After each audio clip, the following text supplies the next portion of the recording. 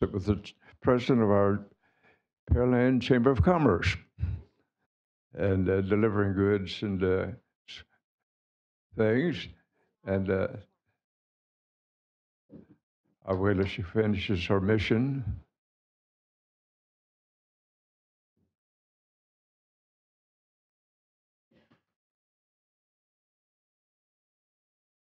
Carol Arch, thank you so much for what you do in the way of playing Santa Claus and the job you do with the Chamber of Commerce. Is that it? All right.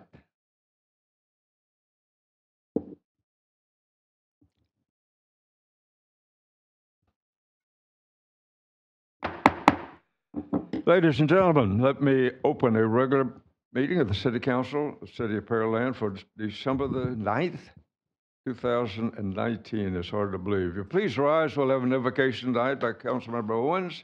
Councilmember Carbone will lead us in the Pledge of Allegiance. All right. Would please bow your heads with me, please. Dear Heavenly Father, as we come to you today, Lord, pray and thank you for the many blessings and prayers that you've answered for each and every one of us. Lord, as we go through this season here and now, through the Christmas season, let us not forget exactly what this is all about. It's the birth of Jesus Christ, our Lord and Savior. Lord, as many things is going across the nation today, we pray actually for our police department here and other police departments within the city. There seems like right now there's no recognition or support for the police departments as we're losing them on daily. And Lord, we just need for you to put your arms around and embrace them as they go out within the cities, Lord, during this period of time. This time of year brings out the best and the worst of all people. Lord, we ask for all these prayers and blessings in your name. Amen. Join me in the pledge. Pledge allegiance to the flag of the United States of America and to the republic for which it stands, one nation, under God, indivisible, with liberty and justice for all. Honor the Texas flag. I pledge allegiance to thee, Texas, one state, under God, one and indivisible. And that's the truth. I want to thank everyone for being here tonight. It may be approaching the end of the year, but we have a council meeting to do, and we're in the process of doing that tonight. If you want to follow our action, if you have the agenda, I'll be working from the same agenda that you might have a copy of. So we can, and I'll announce what that is as we proceed so that you can keep up with where we are in the process.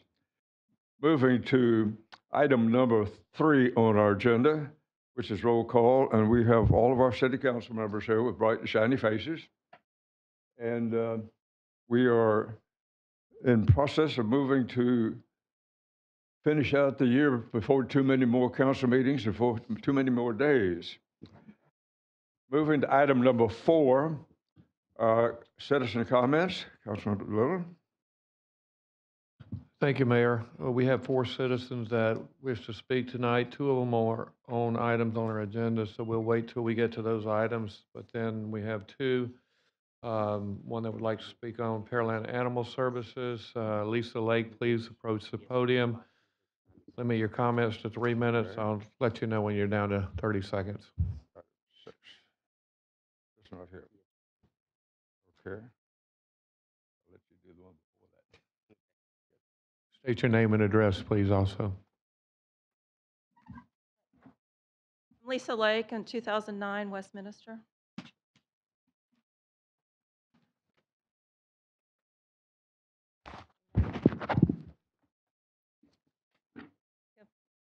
Dear Mayor and City Council, I ask for further investigation into what happened in the case of Meesker Coombs, who was killed at the Pearland Animal Control, November 30th. I'm a resident of Pearland for over 20 years and an avid supporter of our police department. And until now, I had never really thought I had any problems with Pearland Animal Control. I understand that the police department has sent out information on social media. The actual incident report is not available until tomorrow. But from the information that is available, I have more questions than answers. While some citizens are crying out that this is a terrible mistake by what probably is an overworked and underfunded shelter, that doesn't appear to be the issue. Unless the city can answer some of these questions, the issue will not go away, but hopefully this can be resolved. Cheryl Coombs was told that her cat was assumed feral and wasn't checked for a chip until after it had been killed. The cat was healthy, had clear eyes, shiny fur, and was well fed. He was neutered, tattooed, and chipped. There was no information to show that the staff based their feral determination on anything other than the behavior of a scared cat. Any pet picked up could have been in a similar state, with a lost collar or tag, and choosing to fight since they couldn't choose flight. State law requires a check for a chip be made prior to euthanasia, and that's, you can see in the packet, I've provided that. It also requires that those performing euthanasia be trained. They had told Cheryl the cat couldn't be fed or watered the entire time they had it. Seems that some method should have been figured out. State law requires that animals receive food and water.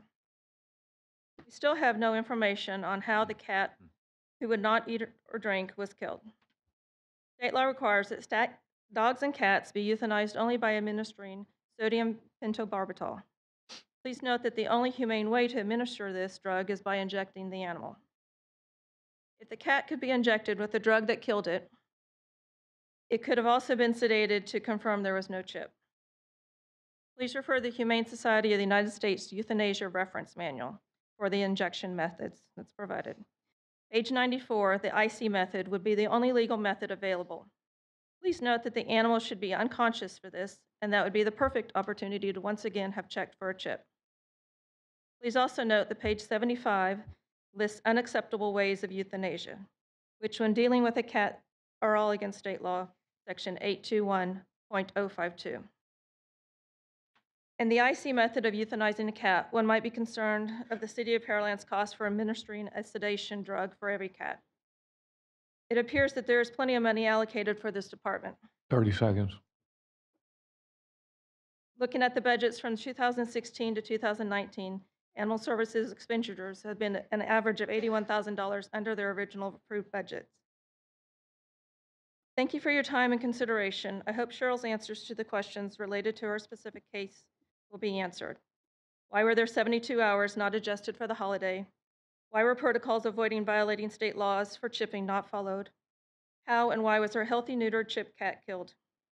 So before the next City Council meeting, I hope to have insight on why is the shelter allocated money they are not using? Is the state involved in this incident? Time's up. Thank you. Thank you, ma'am.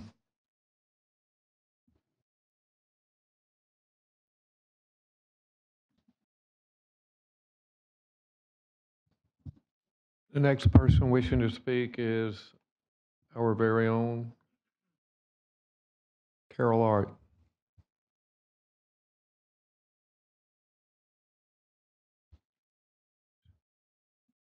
Please give your name and address and limit your comments to 3 minutes. I'll let you know when you have 30 seconds remaining. Thank you. Good evening, Mayor and Council, and those of you in the audience. I'm Carol Arts-Buchek, President of the Pearland Chamber of Commerce, 6117 Broadway, Pearland, Texas. And I'm here to bring good tidings, not sad and workable things. It's Christmas and it's the holidays, so I want to wish all of you a wonderful holiday season with your family and friends, and of course our community. Great event over the weekend promoting Pearland in our city. We're very, very, very happy that our city is doing so well, and I'm certainly happy to be with the Chamber of Commerce, who is a partner with the city. And so tomorrow night we are hosting our annual Christmas open house from 5 to 7. You're all invited, 6117 Broadway. It is a lot of fun.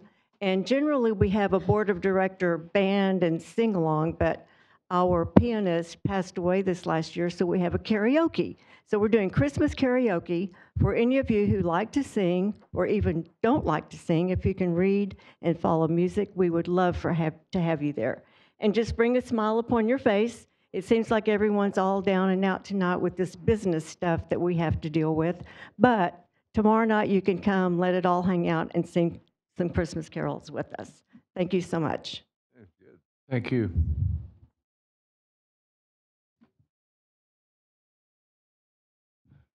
Mayor, that completes our citizen comments until we get to specific agenda items.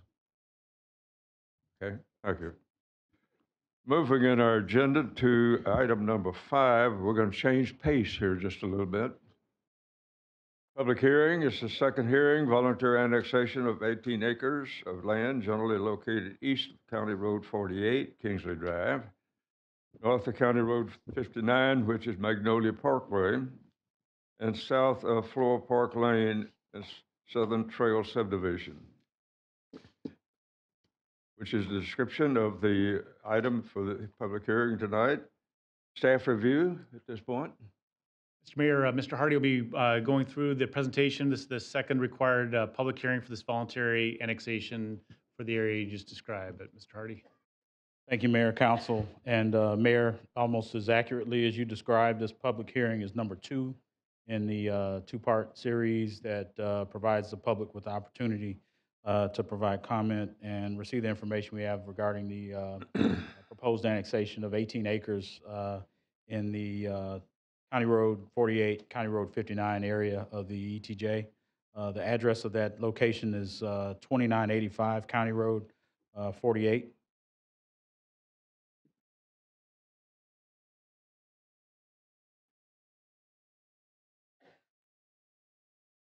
And as the map shows, this is the boundary of that parcel identification number 179014. I do want to go back to that slide and make a correction. There was a discussion item in the last public hearing as to whether or not that property had structures on it. Staff erroneously reported that there are no structures on this property, just to make that correction. I believe there was an error with the map. The boundary shifted a little bit to make it look as though properties south of that property were included, structures rather. But we want to make it clear that this is vacant land. The location map here shows where that parcel is located with regard to the city. And this is the future land use plan for that area. It is low-density residential, and there is a retail node located at the intersection of County Road 48 and County Road 59, just south of that property. Upon completion of this second public hearing, staff will engage the property owners in the process of developing and creating the process moving towards acceptance of a service agreement. We anticipate that taking place latter part of this month, early part of January. And following that, we will proceed with the first and second readings of the ordinances sometime early in 2020, and the zoning process is to be determined. With that, that completes my staff report, Mayor. Good. That completes your report at this point. Yes, sir. Okay, moving in our agenda to citizen comments. These are citizen comments for this particular public hearing, not for the ones you gave when you came into the audience tonight. Councilmember.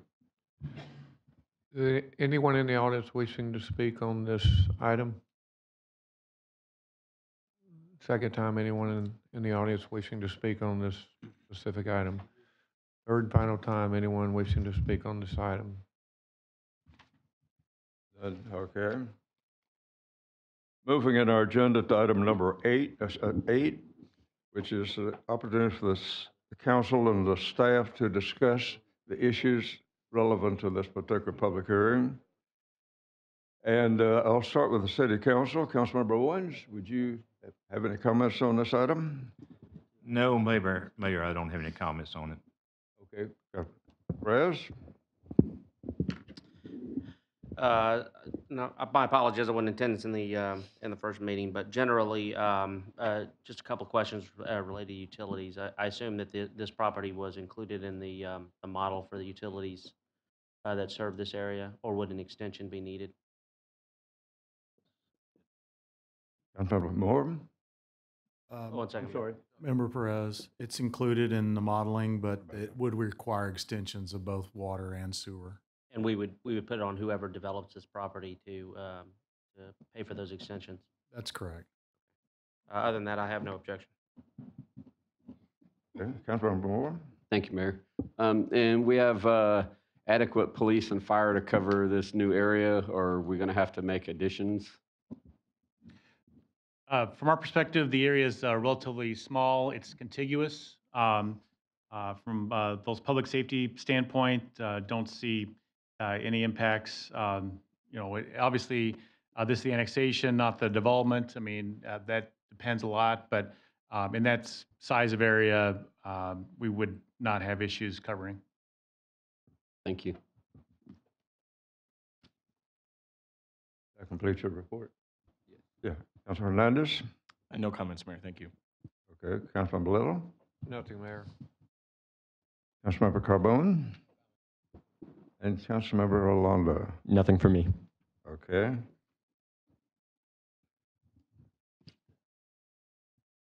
Moving to staff discussion of this item. Mayor, that completes our staff report. Okay. Feel like you said enough, huh? Okay. With that information in the record, let's move to item 10, which will let me, at number 9, which adjourn this public hearing, which I shall do at 6:49. Moving at our agenda to item number 10, which is a consent agenda, I'll ask Councilmember Rolando to handle this and ask the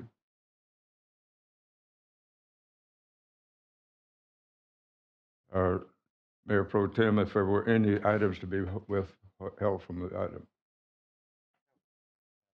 Okay, good. Councilman? Consideration and possible action of the consent agenda with the exceptions of items B, F, G, and H. So moved. Second. What was the first letter? B, B, G, and H. B, F, G, and H. Okay. Any other comments from council at this point? We do have motion second on the floor. Did I hear a second on that? Okay. We're in staff report. Let's move down to items A with. Yeah. Okay. We have a motion and a second. Councilmember Orlando, how do you vote? Aye. Councilmember Carbone? Aye. Councilmember Little? Aye. Councilmember Hernandez? Aye. Councilmember Moore? Aye. Councilmember Perez? Aye. Councilmember Owens? Aye. Consent agenda A through H passed 7-0 with the exceptions of items E, F, G, and H. Is that correct? Was it E or B? B is in boy. Correction, Okay. with the exception of B, F, G, and H. B, G, and H. All right. Now for B. Consideration and possible action. Second and final reading of ordinance number 1585. So moved. Second. Have a motion. We did have a second on that item. Why don't we move to staff report? So item B, as in boy, Mayor Reed and Council, as the second reading, you saw this 2 weeks ago. This is required as part of the amendment to the existing TERS number 2 program. We're adding projects and amending existing budgets. One of those being the FM 521 work. We're cooperating with with Fort Bend County to move forward. Others being amendments to the library project. These are all eligible for funding by the TERS number 2 as improvements within that district. The TERS will end in 2029, and these projects will only progress once they have completed them, gotten all the paperwork done, been reviewed, and then they could get in line and in the order in which they are completed. So these would be the step that would allow these to go through that process to be reimbursed once they're completed. Nothing to add, sir. The council have a question or comment on the staff report? I do, Mayor. And it's just some information on here. I've gotten some information from Shadow Creek, from the kids over there, or some of them, 3 of them, I think it is. Looking at additional funds or other ways that we can do and improve the crosswalks. I believe that there's been a couple of accidents over there on kids trying to cross street crossings over there in order to get to school, and on the bicycles, and they've been hitting, and we've had several near misses over there, and maybe the police chief may be aware of those in that area over there. But I was wondering if can we use any of the funds off of this to look at different cross sections or crosswalks in and around the schools over there, what improvements we might be able to do. And Councilmember Carbone has received the same information that I. If there's information, that'd be helpful to receive. But as council should be aware, there is a separate TERS project that we've advanced, and that's for sidewalk gap fillings and extensions. You can't replace or repair existing facilities with the TERS monies, but we do have a line item for those. And so the things that you mentioned, at least, those sound more like regular maintenance items, and we can take a look at those regardless. And outside of this, we don't have to wait. So just share that, and we'll take a look at it. But that's, I don't know if any of that would be germane to these amendments that we have before us right now for tonight.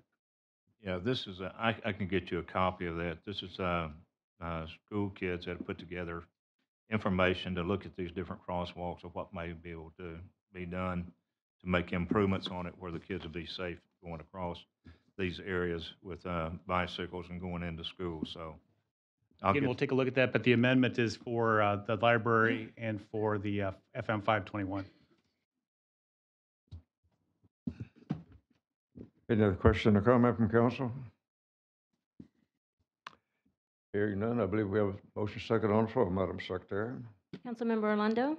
Aye. Councilmember Carbone? Aye. Councilmember Little? Councilmember Hernandez? Aye.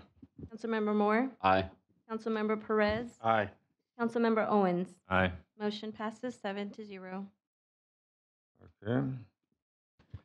Consideration and possible action resolution number R 2019-300. So moved. Second. I have a motion and a second. We're in discussion. This is a resolution moving forward with additional radio units for the fire services. There'd be a combination of, I believe, a couple, three that are fixed into the equipment, and the rest are mobile equipment. So these are all configured to integrate with the rest of our system and provide communications as we expand Station 8 and other areas. Nothing to add. Council, have any question or comment based on staff report? Did I hear somebody? No, Okay. Madam Secretary, I believe we got a motion second on the floor here now. Councilmember Orlando? Aye. Councilmember Carbone? Aye. Councilmember Little? Councilmember Hernandez? Aye. Councilmember Moore? Aye. Councilmember Perez? Aye. Councilmember Owens? aye. Motion passes 7-0. Okay. Consideration and possible action resolution number R 2019-301. So moved. Second. Have a motion and a second on the floor. Staff report. Thank you, Mr. Mayor and Council. This is a renewal of equipment that's used in our traffic department, sign blanks and various materials. It is part of the renewal, and as such, we can't consider other parts or other vendors from where this came, but just renewing the same terms or that came through when we looked at this first time. Council, any question or comment on the staff report? Yep, thank you, Mayor. I pulled this, and I know this is renewal, so maybe just a comment for going forward. And I realize the lowest bidder did not provide or cannot provide the refacing service, but the lowest bidder is about $40K less in total from what I see. So as this comes up to renew, can we see about bidding it out or separating out the I guess the new signs versus the refacing surface? Yeah, certainly for future, appreciate the observation there, and we'll take another look at that too. And when will this, are we out of renewals I think after this this is year? the third, is this the last, Eric? I think there's one more renewal. And then one other thing I would point out is that the recommended award is to a company that provides signs within 5 to 10 days, depending on whether it's a resurfacing or a new sign, whereas the other bidder their terms were that they would deliver signs within 30 days. And so that was another factor in the decision point. Okay. I mean, we know when we're building a road, do we Well- carry an inventory in case a stop sign gets plowed over or something? Well, we do carry inventory, but then there's also street signs and other signs that, we don't carry everything. So oftentimes we're looking to get signs delivered quicker. We don't have a huge warehouse, so we This can't year more warehouse than a lot of that. things. And on new roads, of course, they're part of the contract, so we don't use this for that, but it's for sign replacements. Okay. All right. Thank you.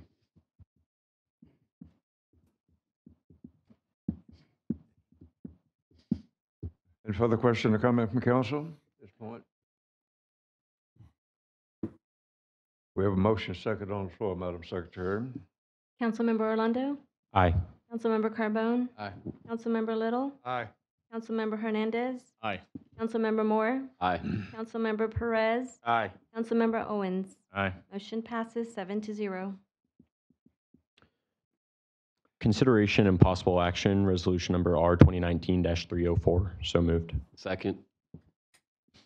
Have a Mayor, we motion have and a one sec- citizen that would like to speak on this consent agenda item H. Would Larry Milliken please come up to the podium and state your name and address, and you have 3 minutes.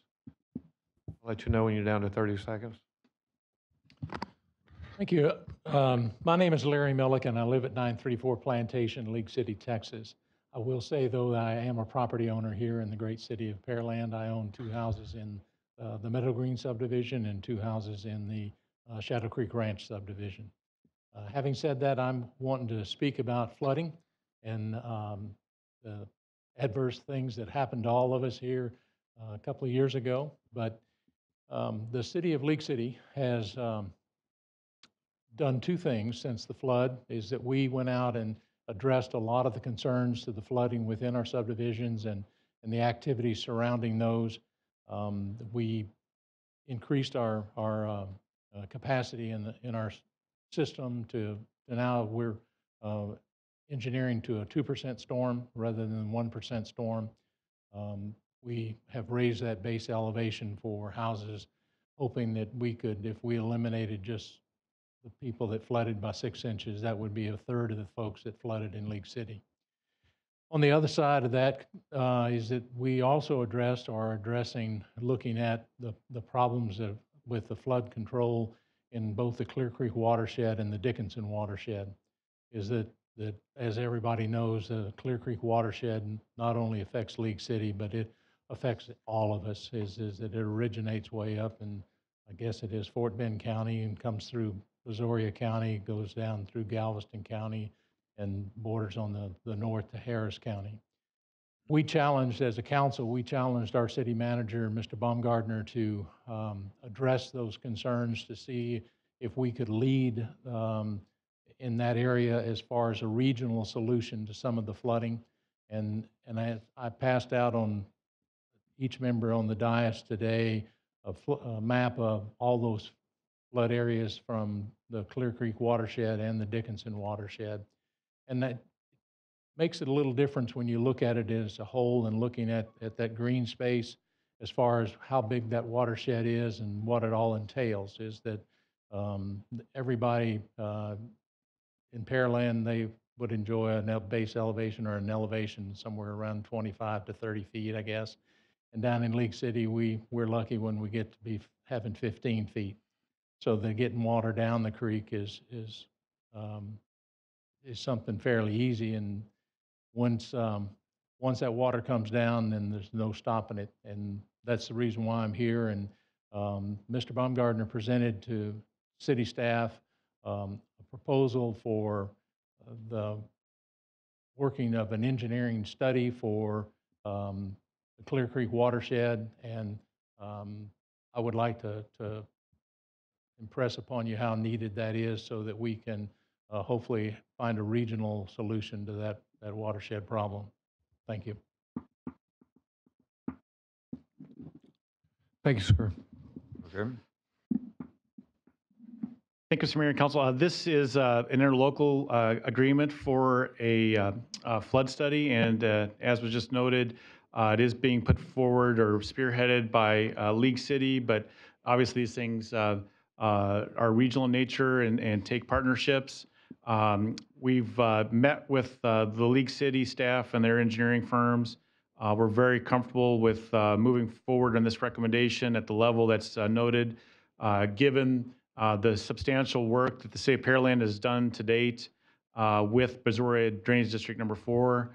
Our position primarily upstream on the Clear Creek, and we suggest moving forward on this study, and then we'll take into account and see any of the findings and specific projects that come down the road and consider those on those merits and the benefit for Pearland. But at this time, I think as a regional goodwill effort, if you will, this makes sense to at least be a partner, and we're already scheduled, and they've invited us to attend to a meeting on later this week. So we'll stay in the process, report back as this engineering review goes forward. That's all. Okay, does council have any question or comment based on the staff report? I got a comment, Mayor. Okay. I already told y'all what the comment was, so.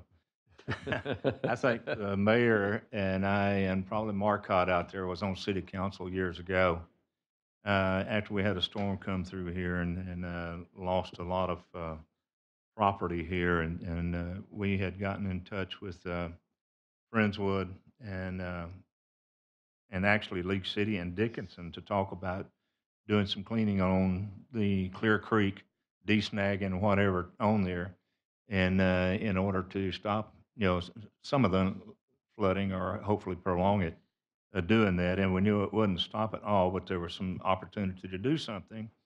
And basically, we were told that they did not want to do anything on Clear Creek because it was too pristine and beautiful to look at. And I said, well, that probably doesn't ring much at 3 o'clock in the morning when you get out of bed and the water comes up to your knees, that when you look out on Clear Creek, it's not that beautiful anymore. So, but I am glad to see us moving forward with that to do something on it. But we took a lot of valuable land here in Pearland during that time, or since that time, or retention and detention areas that could have been used for something else. But as people here at the city, it was decided we need to do those kind of improvements here to hold the water off of us as much as we could, and also the people downstream to us. So just want to reiterate that, Councilman, City Manager, and I told you I'd do it, so I promised you that. And but there's not too many people up here that remember that, maybe two of us and one out in the audience. That's all I have, Mayor. Okay. Anybody else? Any other council members have a question or comment? Yes, Mayor, just a couple of questions, if I could borrow the gentleman for just a second. I had just a couple of questions. No way in opposition to the contribution, but just understand. So y'all scope is from Dixie Farm to Galveston Bay, correct? So you could basically dovetail over with. Yeah, that's the original, but let me say is that the difficult part about that is that when you just stop at Dixie Farm, the water still enters the creek at Dixie Farm. Dixie Farm is going to be a very definite line when you look at the creek because of the oxbows and the bends in the creek. And currently, right now, the Clear Creek Watershed Steering Committee, we review every other month. We review a lot of projects that's happening on Clear Creek, and Mr. Upton can probably brief you all on those. But let me say is that snagging and all that has been done. It's actually the shelving and the activity that's happened in Friendswood to date. There's a tremendous amount of inline detention that's going to be literally thousands of acre feet of water that's going to be retained in the city of Friendswood. That's all in a part of the activities going on. It's not just the activities that Woody spoke about. Is that there is a lot of retention, but quite frankly, when you look at the watershed and to think about lowering the effective level of Clear Creek, 3 feet at I-45, it's going to take the cooperation of the entire watershed of the entire region, not just one area from Dixie Farm Road. But we are, as far as projects go, looking at that. But the projects that are being talked about today are projects like tunneling or diversionary canals and things of that nature, not so much just channelization of Clear Creek, because then the lower half of Clear Creek, when you get in into the Websters and the Nassau Bays and El Lagos and those cities around Clear Lake itself, then that alternate getting that water out of Clear Lake then becomes an issue too.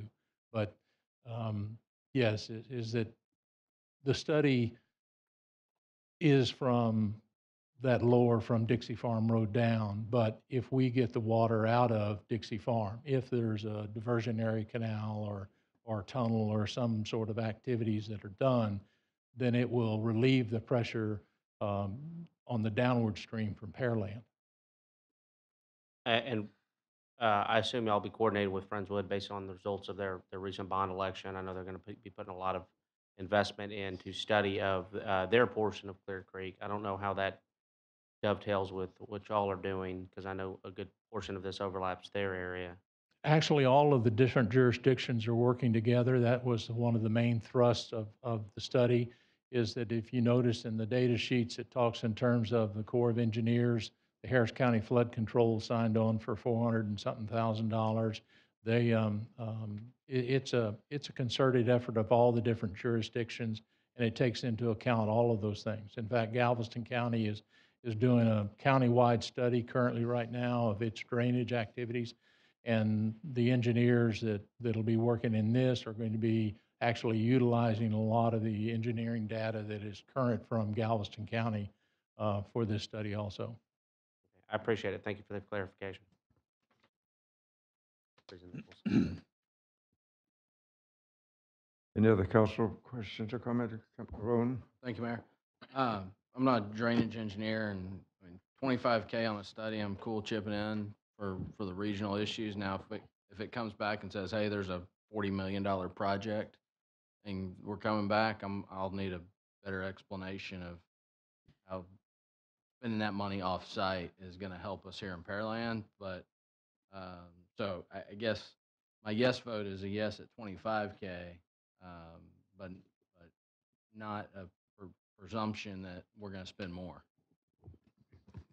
Yes, sir. I'm not an engineer myself. I'm actually a real estate person. But having said that, let me assure you that it pretty much is the projects that we believe might be identified in this study. And again, the engineers are the ones that are doing it, are going to be multi-jurisdictional activities that we're hoping to capitalize on that $4.2 billion that the General Land Office has for multi-jurisdictional projects, $100 million or more, is that literally if you talk about building a diversionary canal, you're talking about hundreds of thousands or if not billions of dollars, just like a tunnel, so that there's no jurisdiction that's going to be able to float those kind of dollars.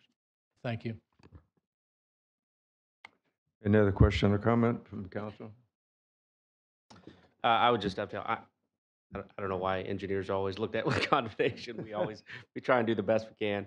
I appreciate the effort. I've talked. We had a conversation with Ken Clark some time ago, Commissioner Clark, about this, and I expressed to him and others in the area expressed our desire to help study. I think if I know Member Carbone has his reservations, which are justified, but I wouldn't say that it's not worth approaching us if we have a project that we think is of value and helps clear the downstream water, that helps clear the upstream water. So I would say that I'd be supportive of a project that proves value for Pearland in the future.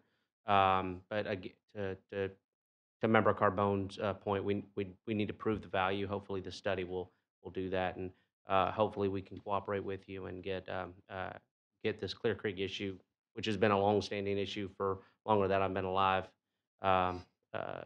resolved. And I really appreciate y'all working with us on this. So will the remaining balance, the contingency, I mean, what will happen with that? Because it's considerable sum of money that we put forth on this that we're not spending now. Sorry, on our budget piece of it, you mean, where we're Yes. getting that from? Yes. Yes, that transfer. I think that's where we identified the source of funds, so. That's just the source of funds for the Okay. $25,000. There's no contingency or any other funds allocated or being contributed to this at this point. Okay. Thank you. Any other question or comment from council? Hearing none, I believe we have a motion second on the floor, madam. Councilmember Orlando? Aye. Councilmember Carbone? Aye. Councilmember Little? Aye. Councilmember Hernandez? Aye. Councilmember Moore? Aye. Councilmember Perez? Aye. Councilmember Owens? Aye. Motion passes 7-0. Okay. Moving to new business item number 2, Councilman Little.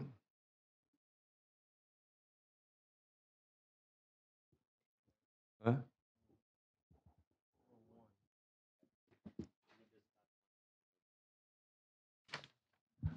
We're still on one of them. Consideration and possible action, first reading of ordinance number 2000M-194. So moved. Second. We have a motion and a second. We're in discussion. Staff report. Thank you, Mr. Mayor and Council. This is a first reading for a zoning change. You have seen this at your JPHs. This does come with a positive recommendation. The applicant, Ms. Pollock Evans, is seeking a rezone from the GB to a general commercial district for this property at Manville and Fight Road that's been activated. Nothing to add. Councilmember, I believe this was labeled for Carbone originally. New business item number 1. Yes.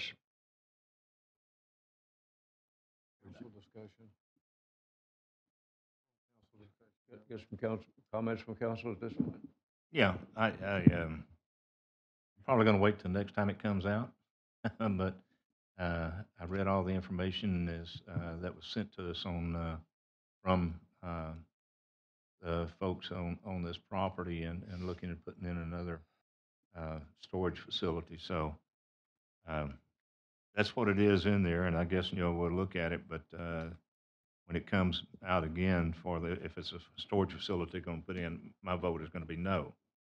The comparison on that, what they've done compared to the renters in Houston versus the renters in Pearland. We don't have that many renters in Pearland, but on a storage space. But so I'll just save my vote for later on, but I'll go ahead and vote for this. But discussion when it comes out again, I'll be totally against it.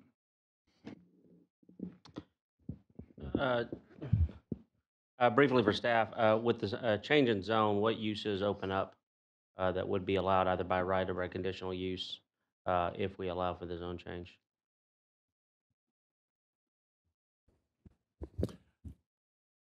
General business and general commercial are very similar. It really allows more automotive intense uses within the general commercial district.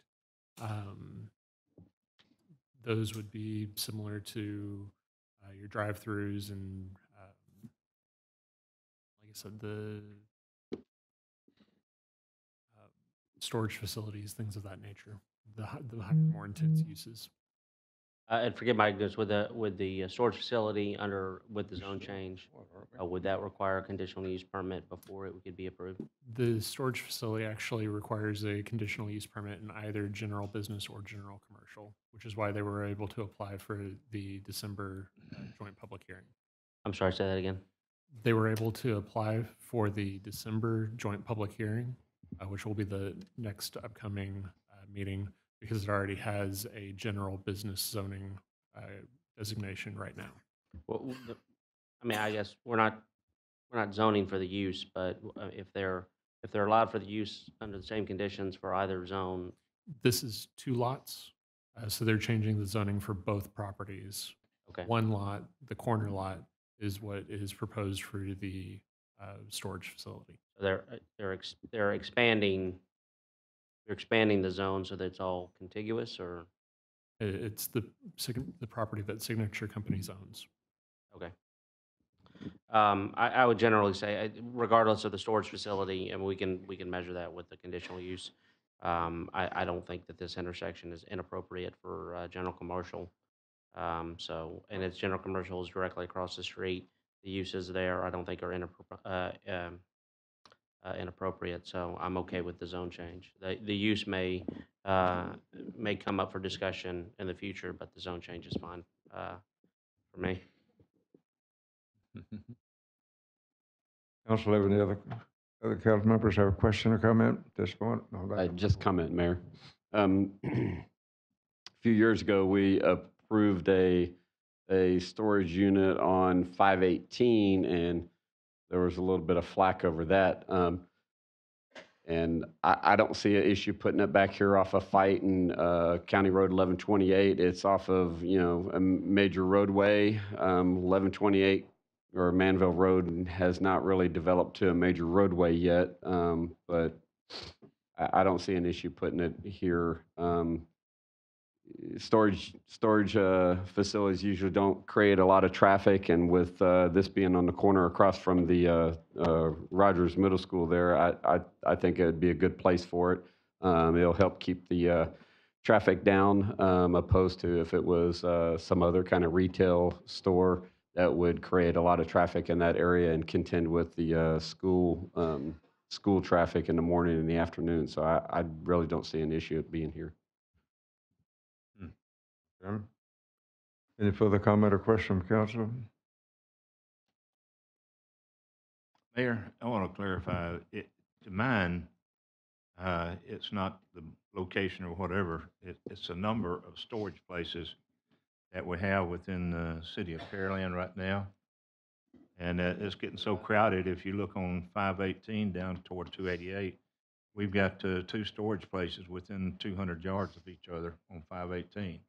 I just think there's a better use for the property we had around here than storage that we got. And I would ask our staff by the next meeting that we have, when we start talking about the storage areas, I'd like to know how many square footage that we have on storage facilities in Pearland right now, because most of the justification that they sent to us to look at on there shows us comparing us with City of Houston, and more on the comparison is for renters than anything else as compared to Houston's renters versus Pearland's renters. So, yeah, I'd like to know how many we got in Pearland. We're coming out on 518, quite a few storage places around here, and I think there's just a better use of our property that we have here. So, but I would like to have some of that information when we get ready to discuss this at the next meeting. Since this is consideration only of the zone change, Mayor, I have no comments. Thank you. You have no comments either. I don't think there's an awful lot of development out there, so at least if we had something going, put in it, that is, would be something we'd like to see put in there. I think it would stimulate that whole area from a business standpoint. Council, have a further question or comments? Councilor Carbone, do you have further comments? I don't believe we've run out of questions here, Madam Secretary. I believe we've got a motion second here. Councilmember Little? Councilmember Hernandez? Aye. Councilmember Moore? Aye. Councilmember Perez? Aye. Councilmember Owens? Aye. Councilmember Orlando? Aye. Councilmember Carbone? Aye. Motion passes 7-0. Okay. Over to new business item 2, Councilmember Little. Thank you, Mayor. Consideration and possible action. First reading of ordinance number 1584-1. So moved. Second. A motion and a second. We're in discussion. Thank you, Mayor and Council. This is our traditional first budget amendment. Now that we're into the fiscal year and we've done some of the preliminary, emphasize preliminary closes on the FY19 financials, there are a number of projects that continue over into the budget years, and we need to recognize those with the budget amendment.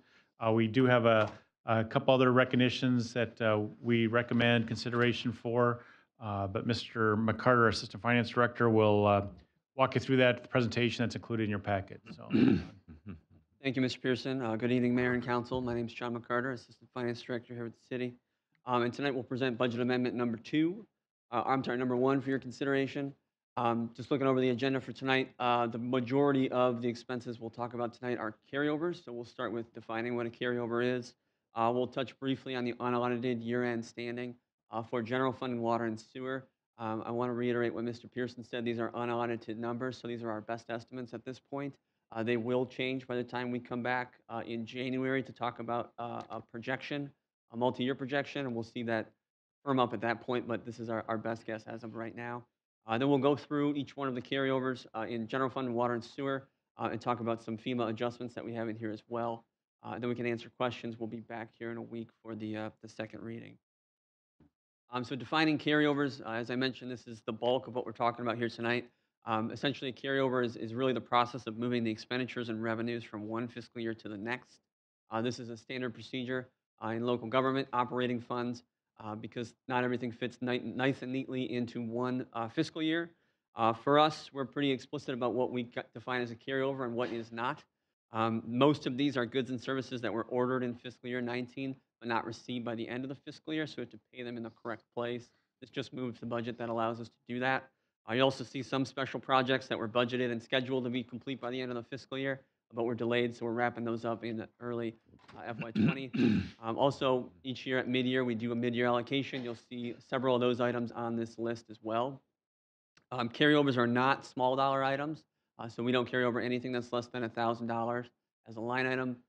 Those are absorbed into fiscal year 20 budgets. These are not meant to compensate for reductions during the FY20 budget. We did go through several rounds of those, so this is not to compensate for anything that was removed from the budget.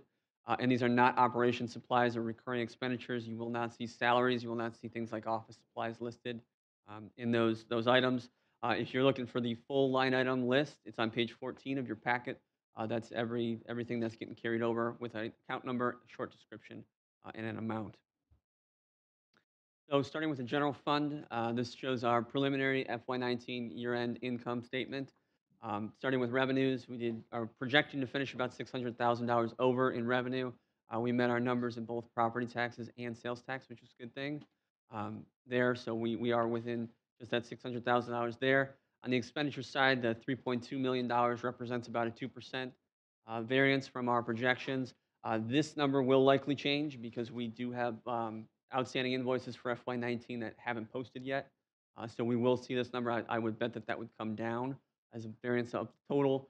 Most of that, about $1.3 million, is for salary savings from vacancies and also overtime that wasn't expense and some part-time expenses as well. So that brings us to our amount over policy of about $3.9 million for the year end. Again, likely to change the next time we talk about this.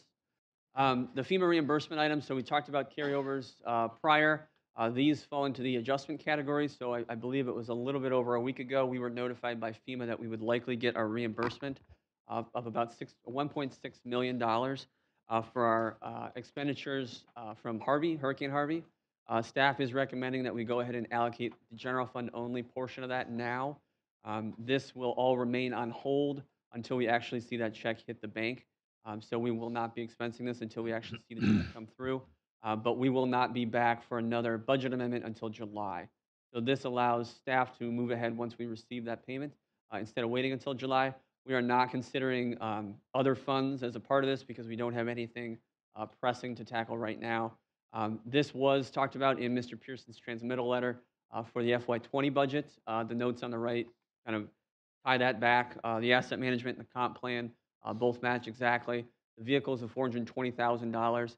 One of our goals over the next few years is going to be to get rid of all of our Crown Victorias, which are expensive and quickly aging. This takes care of 6 of them, leaving us with 16 remaining. Contribution of $200,000 to streets and sidewalks, and then a contribution of $280,000 to fund balance.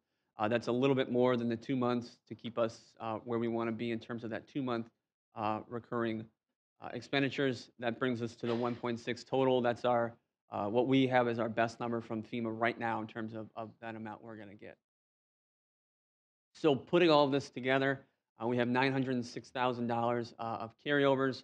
Again, you can find those on page 14 of your packet, tied with the $1.3 million of expenditures, $1.6 million of revenue for that FEMA reimbursement. That puts us roughly $2.9 million over policy, is our projection right now. We will have a white paper that discusses some mid-year allocation possibilities. We'll tackle that in February, and then we'll go ahead and do the allocation in July.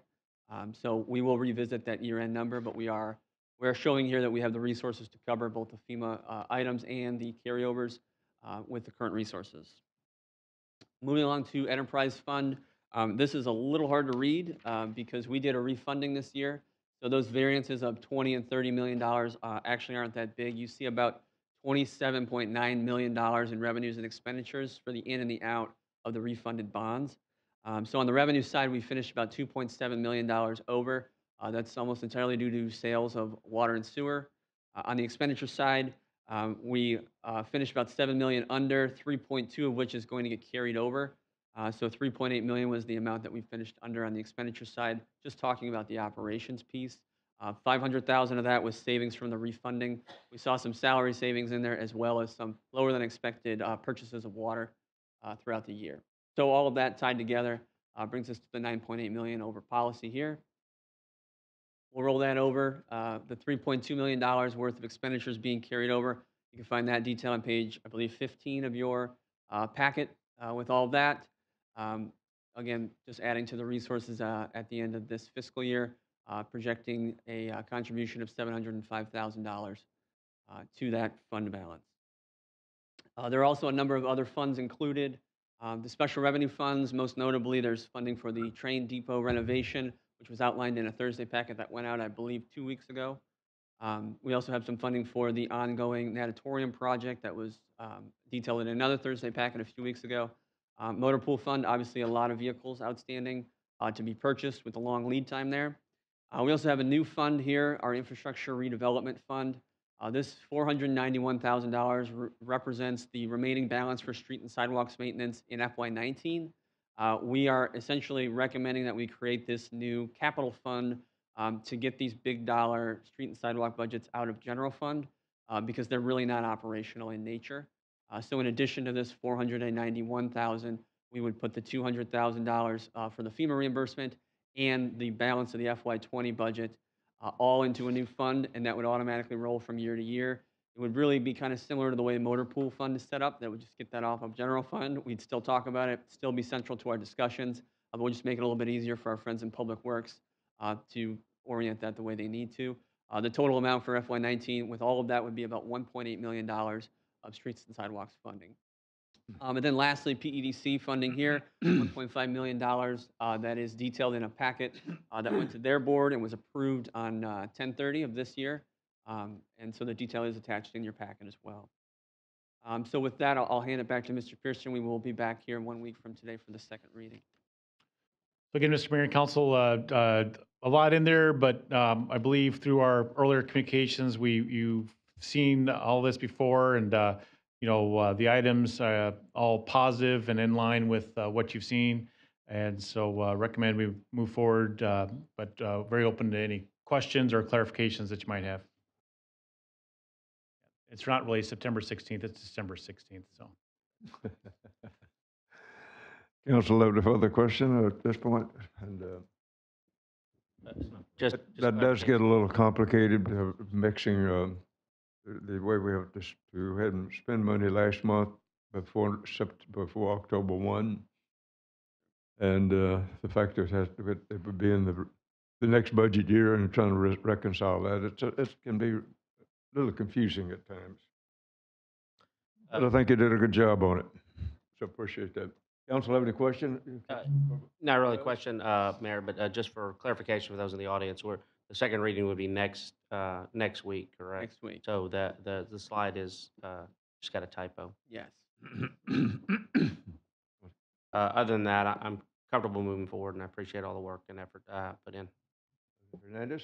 Just want to say that I think it's a very good thing that we're getting new vehicles for the police department. On National Night Out, I had the privilege of riding in one of those old Crown Vics, and it took 2 different attempts to get it started, and it was leaking water inside. So I think our PD definitely deserves better vehicles, especially, if they're needed for an emergency. So I'm glad to see this. That's good. I appreciate that. Any other comment, Councilman? I've got a comment, Mayor. I commend the staff on the $3+ million positive variance. Is there any way we can use some of this excess of the policy minimum to pay down some debt? We'll come back to you at the budget process, but at this juncture, the levy's been set, and it'd be more appropriate for looking at options with the fund balance for FY21 then. But we're locked in for the current fiscal year.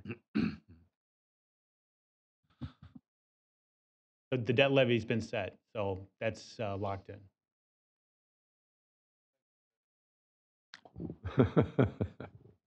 Council, have any other questions or comment? I'm sorry. Thank you, Mayor. If you go back and pull up slide 5, a couple questions there. It might just be semantics on there, but it says replace Crown Vics. Are we still, 6 Crown Vics fully equipped at $70K each. Are we going back to the Crown Vics, or are you talking about replacing those with the new Explorers? Good question. That's confusing. We'll update that for next time. It will be Ford Explorers that will be replacing these. So Okay. we're replacing the Crown Vics with Explorers. Perfect. All right. And then on the asset management, that $500K, can you remind me again what that's for and what that entails? We did have a packet about it recently in the process, but I guess Trent can just give you an overview about that part of it.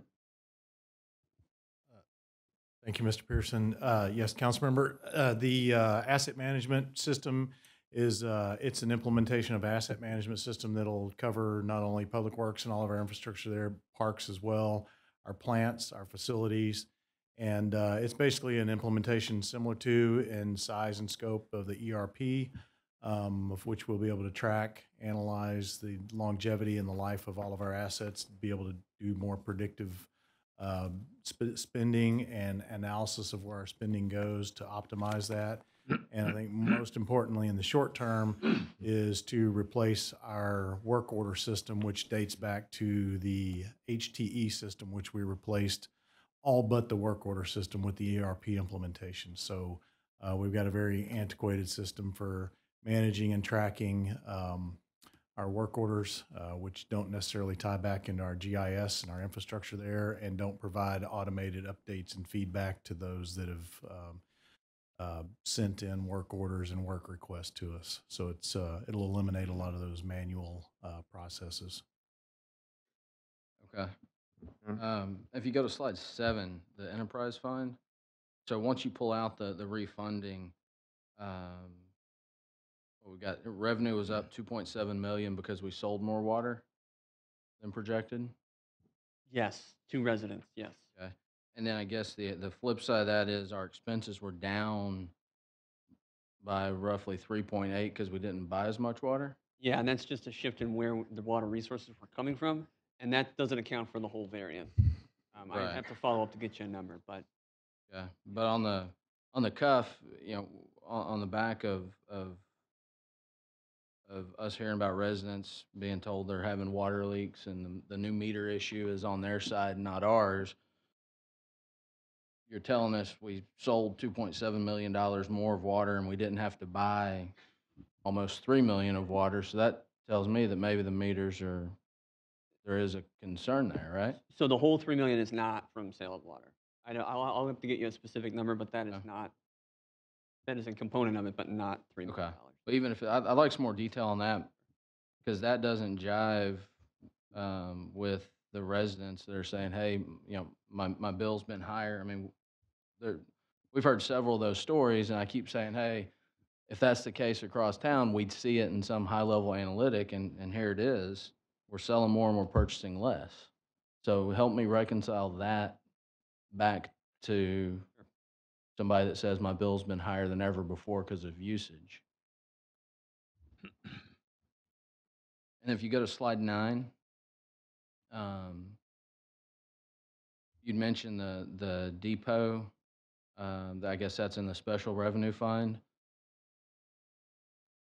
Yes, sir. Um, The CVB Hotel Motel Fund. Okay. And that, I mean, that was something we had earmarked and we're just carrying over Yes. from last year for this year? Yes, sir. Okay. And it's still, I haven't seen that memo. I'm still catching up on them. But is that was I think a dollar for dollar match in the past? Is that still the case? So, Councilmember Carbone, if I may, the Thursday packet, which you probably haven't seen, back in November, on November 13th, that was presented to the CVB Advisory Board to go ahead and move forward with the expenditure of those funds. The CVB Advisory Board unanimously recommended moving forward with that. Now, prior to that, City Council, when we brought this to you the year before, we had told you that the total project was about $900,000 and that there was going to be fundraisers and some other things that took place, brick paver project, et cetera.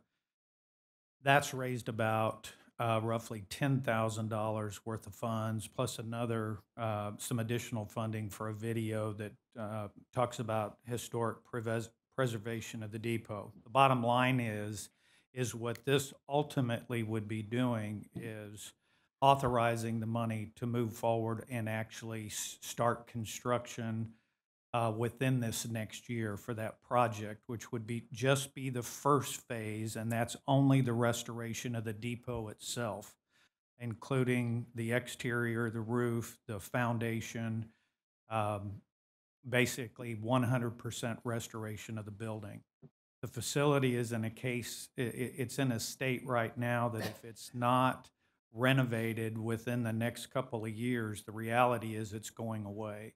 That facility is in need, and that's what this money's recommended for. Okay. Thank you for that clarification. I guess in my mind, you know, it was $1 million project. Council, last time we saw it, we agreed to match dollar for dollar, and I think the committee was going to raise $500,000. And I was comfortable with the expenditure because we were matching somebody else's dollar. I guess now it sounds like we're putting the first 500 up, and we'll see what happens. I would say the facility needs to be renovated, period. And the $1 million was for not just the renovation of the depot. It was also for an ancillary building called an event facility, which was going to be utilized for different types of rentals. That's not part of this. This is strictly the renovation of the depot. It also would include, and I didn't mention this earlier, would be accessible, ADA accessible restrooms. All right. I guess at a minimum, if we could attach that Thursday memo to the second reading of this ordinance, just so it's out there. Absolutely. For the public. And I don't know, I'd be interested to get council's feedback. Because we had a lengthy discussion last budget cycle regarding this. And are we cool throwing $500K at it without a match? Piggybacking off that, are we going to, is it going to require council approval to authorize that 500,000, or is it considered that it was already done?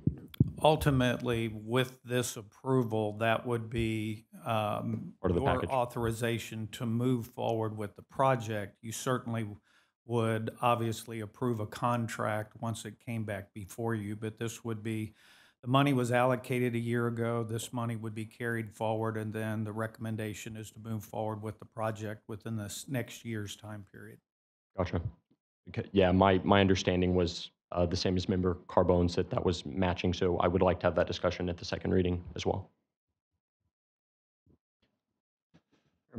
Yeah, I would be interested in discussing that at a second reading also.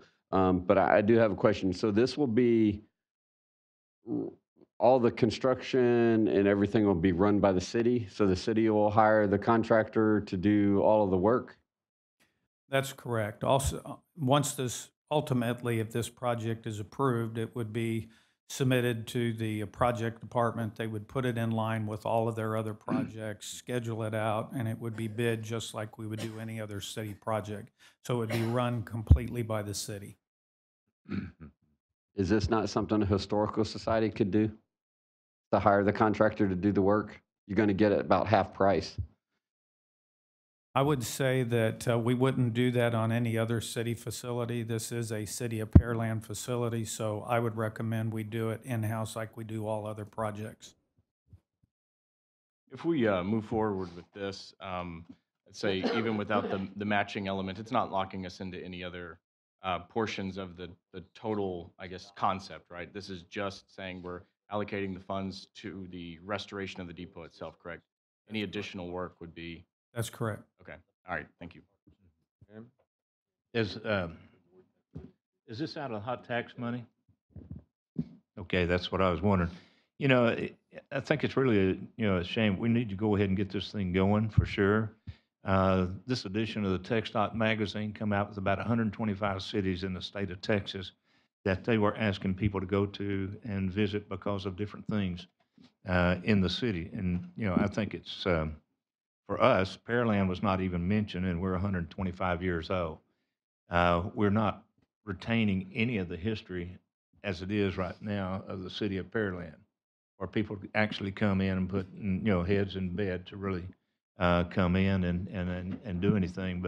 But I thought it was from TxDOT of actually putting it out in their magazine, and that Spring was. I don't know if Lake City was on there or not. I don't remember on there, but there's quite a few cities around here that have so many areas in there to explore, and that's how TxDOT put that out, showing different opportunities to go in the different cities and what to do. And so we're missing out on that for a city that's 125 years old, and really the only thing we've got is left is that out there on there, and I'd really like to see us move forward on it. I think maybe for clarification, we're just talking about a budgetary allocation, but not approval of the project. Correct. So we would This have is a budgetary allocation, yes, but the intent is clearly to move forward with the project upon approval, inclusion into the budget. I think, at least for the purposes of this this agenda item, I'm okay allocating the money for the project with the condition of we still haven't approved the project. I think there is still some heavy discussion to be had when this project is intended to move forward. I think there's a lot of things that are going to change between now and then. I'm okay with staff's recommendation to allocate the funds, but not necessarily saying that's a preemptive approval of the project moving forward. I know that's splitting hairs, but we're just trying to make sure that we're moving money into certain accounts for future expenditures. So I think everything that the other council members have said, both for and against it, is valid. I do think that we've got some time before we need to make that decision. I wouldn't say that it's necessary. I think it's a little premature for us to just cut it off at the head right now, not do the allocation before we know more about the project and its necessity. I know there's a lot of people that have put a lot of effort into this. I wouldn't say. I know we've had some discussions. I don't know enough about what we're intending to do with the remodel, how that ties into, or what we're going to do to rehab it now. How does that tie into the remodel?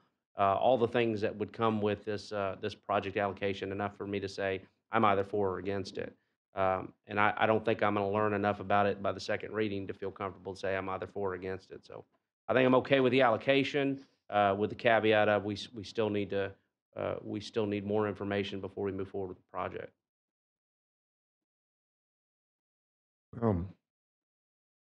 Anybody else? Councilor Little? Yeah, I agree with Councilman Perez. I reluctantly voted for this, but it was based on the condition that we were matching funds, not we were coming up with $500,000 to initially fund the project. So I will vote to allocate the funds, but I want a condition on us being, as council, approving it before the project starts. Okay. So, I mean, is that direction? I mean, that's what we do up here is budget things, and we give staff a budget, and they go out and do it, and they bring it back. And so I mean, if I'm staff, I'm sitting here saying, well, they think we got funds, but likely it could fail if it's brought back as is. So, and maybe provide more info for the second reading. And what I don't want to do is everybody say, yeah, let's allocate it. Staff spends however long bidding it out, wasting a lot of time, and then come back and it fails 5-2-4-3. I'm not saying which side I'm on. I'm just saying I think as a governing body, we need to give them some direction before they spend too much time on it. Maybe we can do that with the memos and the documentation provided for the next meeting. I think that's a fair point. I mean, I think we can have we can dovetail it with another agenda item that continues this conversation to give clear direction. I don't think that, at least I don't feel comfortable that I know enough now to be able to provide the direction, which is why I don't want to just say we're not going to give the allocation, because once all the information comes in, we may find that we're for it. Like I said, there's a lot of gears turning, and we don't know how everything's going to lock in. I would say the direction is just allow for the allocation as the project progresses. If we get into an allocation for what are we going to do with what are we going to move forward with design, we can talk then. You know, what is the budgetary impact of the project? How does donated funds come into place? What are we actually matching? All those things. I mean, I think there's still a lot of opportunity for us to input before money is spent. But I think it's too soon to say, let's not move forward with it. The alternative is we cut it off now when we put it to a future budgetary item, but we treat it more like a capital project. We approve moving forward, then we allocate design funds, then we allocate construction cost, which is certainly a fair way to maneuver it. But right now, we're not authorizing the expenditure of anything. We're just saying we're shifting funds from here to here for this potential purpose. I don't think there's anything wrong with that. But John, you through? But I agree with Councilmember Carbone. I mean, we initially approved this to a sum up to this amount as matching funds. And now we're saying, well, we're not going to be matching funds. We're just going to put $500,000 towards this project. That's what we're saying now. We're saying that we're moving the money over to be spent for this, but we're not saying that we're authorizing the expenditure of the money.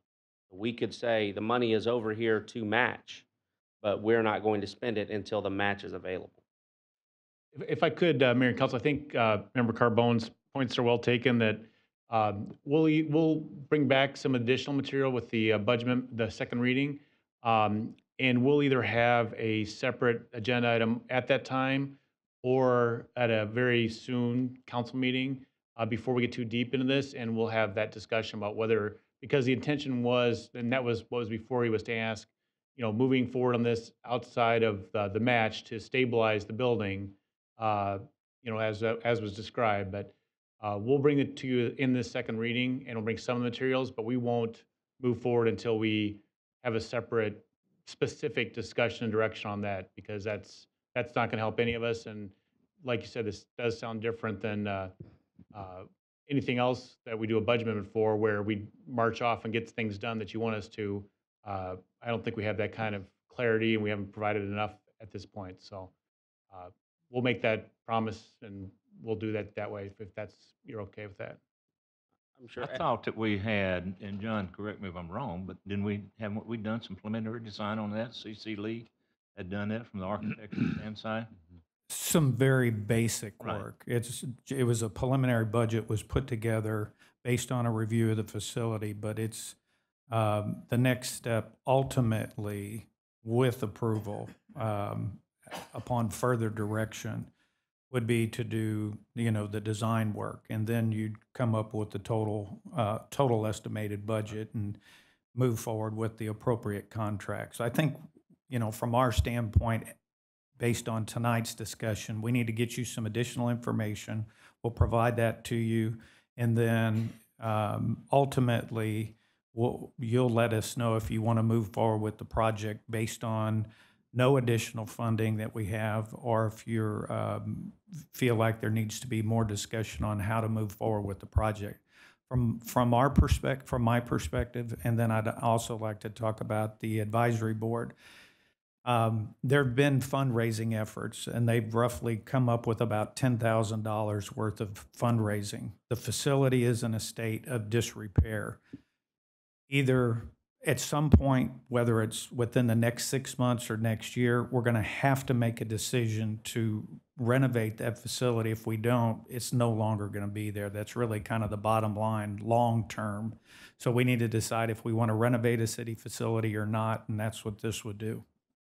Yeah, and that's the thing on there. The process we're going through right now is the same process that we do on all of our construction projects and design projects, of coming in to allocate the funds in there and do the design. We've done preliminary design on stuff to come up with the cost estimate of what we're going to go through or not. So this is no different, really, to me, that what we've done.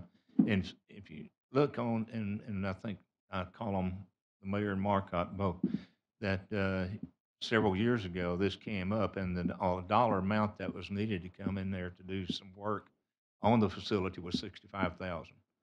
And at that point, we held it because we asked them to do fundraiser on 50% of it. And so we're back in the same thing again. But again, this is not coming out of anything other than our hot tax to do that. And if we wait another year, I mean, you'll pay $30,000 to get it hauled off. And there goes your history. Yeah, and I would agree with, I mean, if our CVB advisory board sees this as a viable project and thinks it's going to be, something as a future asset for the city moving forward and preservation of our history, I mean, I would love to see this move forward. But I don't think that this is what we're discussing right now. I mean, to put the money aside to consider it later, I think is perfectly fine and valid. I'm not saying that it's a done deal by any means, but I think it's such an important part of the city's history, and to keep kicking the can down the road, eventually there's not going to be a can left to kick. So I'm with Member Owens on this. Switching gears to another item, going back to the replacement vehicles. So we do the 6 with the reimbursement funds. We have 16 left. Roughly, what would be the schedule in budgetary years for us to replace the remaining 16? I think it depends on which way we go at mid-year. So I think what we would do is bring something for your discussion at early budget input that would outline maybe a few different scenarios. And then we would dump some money towards that at mid-year and then build something in the base for FY21. That's not a great answer, but that's kind of where we're at. I mean, if we adjust it from mid-year, maybe we buy a vehicle or 2, possibly. So we knock it down to 14. So is the remainder 14 going to take 3 or 4 fiscal years for us to replace? Are we going to prioritize it, or is the plan? Is there any kind of urgent budgetary discussion as to whether we're going to want to plan to knock this out in the next fiscal year? What I'm getting to is, do we want to take a bigger chunk out of this with the allocations rather than 6? Maybe we do 10 or 12 and be able to get all these vehicles replaced within a next fiscal year or 2 cycle. So for comparison's sake, FY20, we'd have 5 replacements. So if you follow that, it'd be roughly 3 fiscal years to take out the 16 here. If we continue on that path, we were. Okay. Maybe just for my edification, just clarify that as a second reading, because I may want to discuss whether reallocating to take a bigger chunk out of that with these allocations and on the second reading. Where do you want to get the money from? I think it's how we spend the 1.6. So would we be moving money from streets and sidewalks over to buy more vehicles, any of the items that are within the 1.6? So I'm not moving any from any other funds. It's just how we're allocating the 1.6. At least that's what I'm discussing is, do we prioritize more of the 1.6 that we would get from reimbursement towards buying more vehicles, or do we want to allocate per the suggestion that staff has had?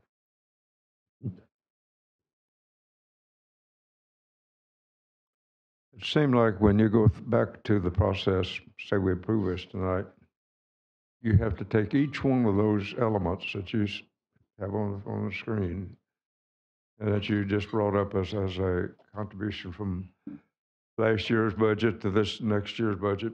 you're going to have to go through the same audit process to make that transfer, to bring the budget up to the point where it could be audited by our auditing process, auditor. So I suspect a lot. Do you feel that some of these items that we're discussing can be caught in that process?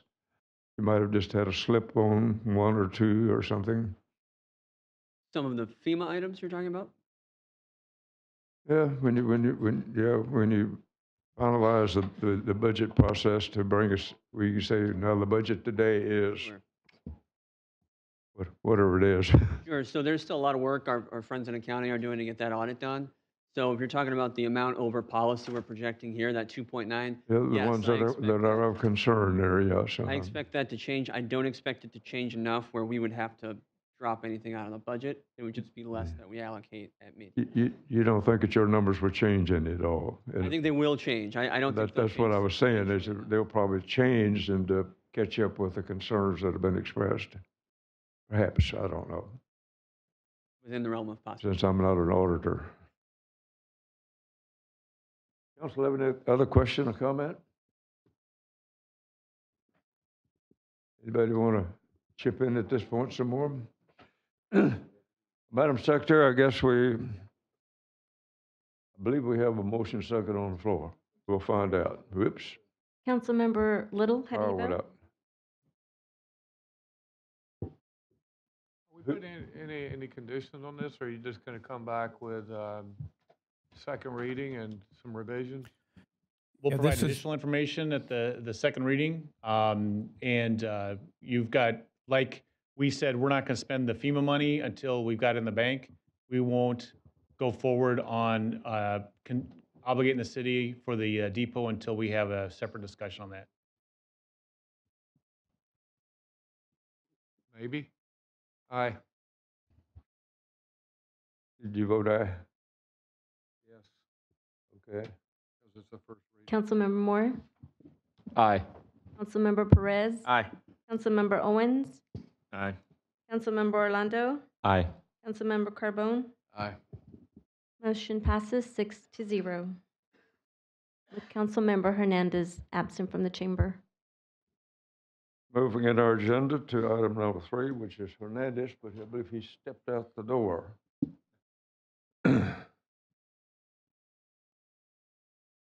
Item number 3, I'll take it, Mayor. Consideration possible action resolution number R2019-295. So moved. Second. have a motion and a second. We're in discussion. So the TERS process requires many different decision points by different bodies. The council has the responsibilities for reviewing and approving these letters of financing agreement that after the budget's amended, these are required as well. These 3 that are before you are for 3 of our city projects, public improvements within the TERS boundaries. That's Fire Station number 8, Shadow Creek Public Library, and then the Nature Trail connections. So these are amendments to those and moving those 3 improvement projects forward so that they'll be fully eligible for the anticipated costs reimbursement from the TERS district proceeds. Okay, does council have any question or comment on staff report?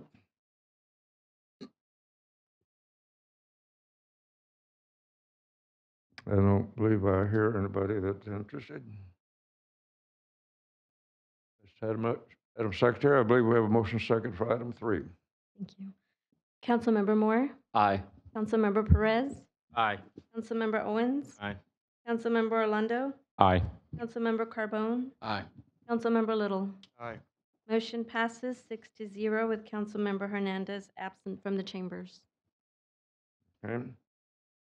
Moving to item 4.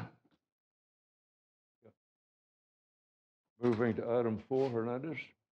Thank you, Mayor. Consideration and possible action on resolution number R2019-283. So moved. Second. Second. Mhm. We have a motion. Did I hear a second on that? We have a motion second on the floor. Staff report.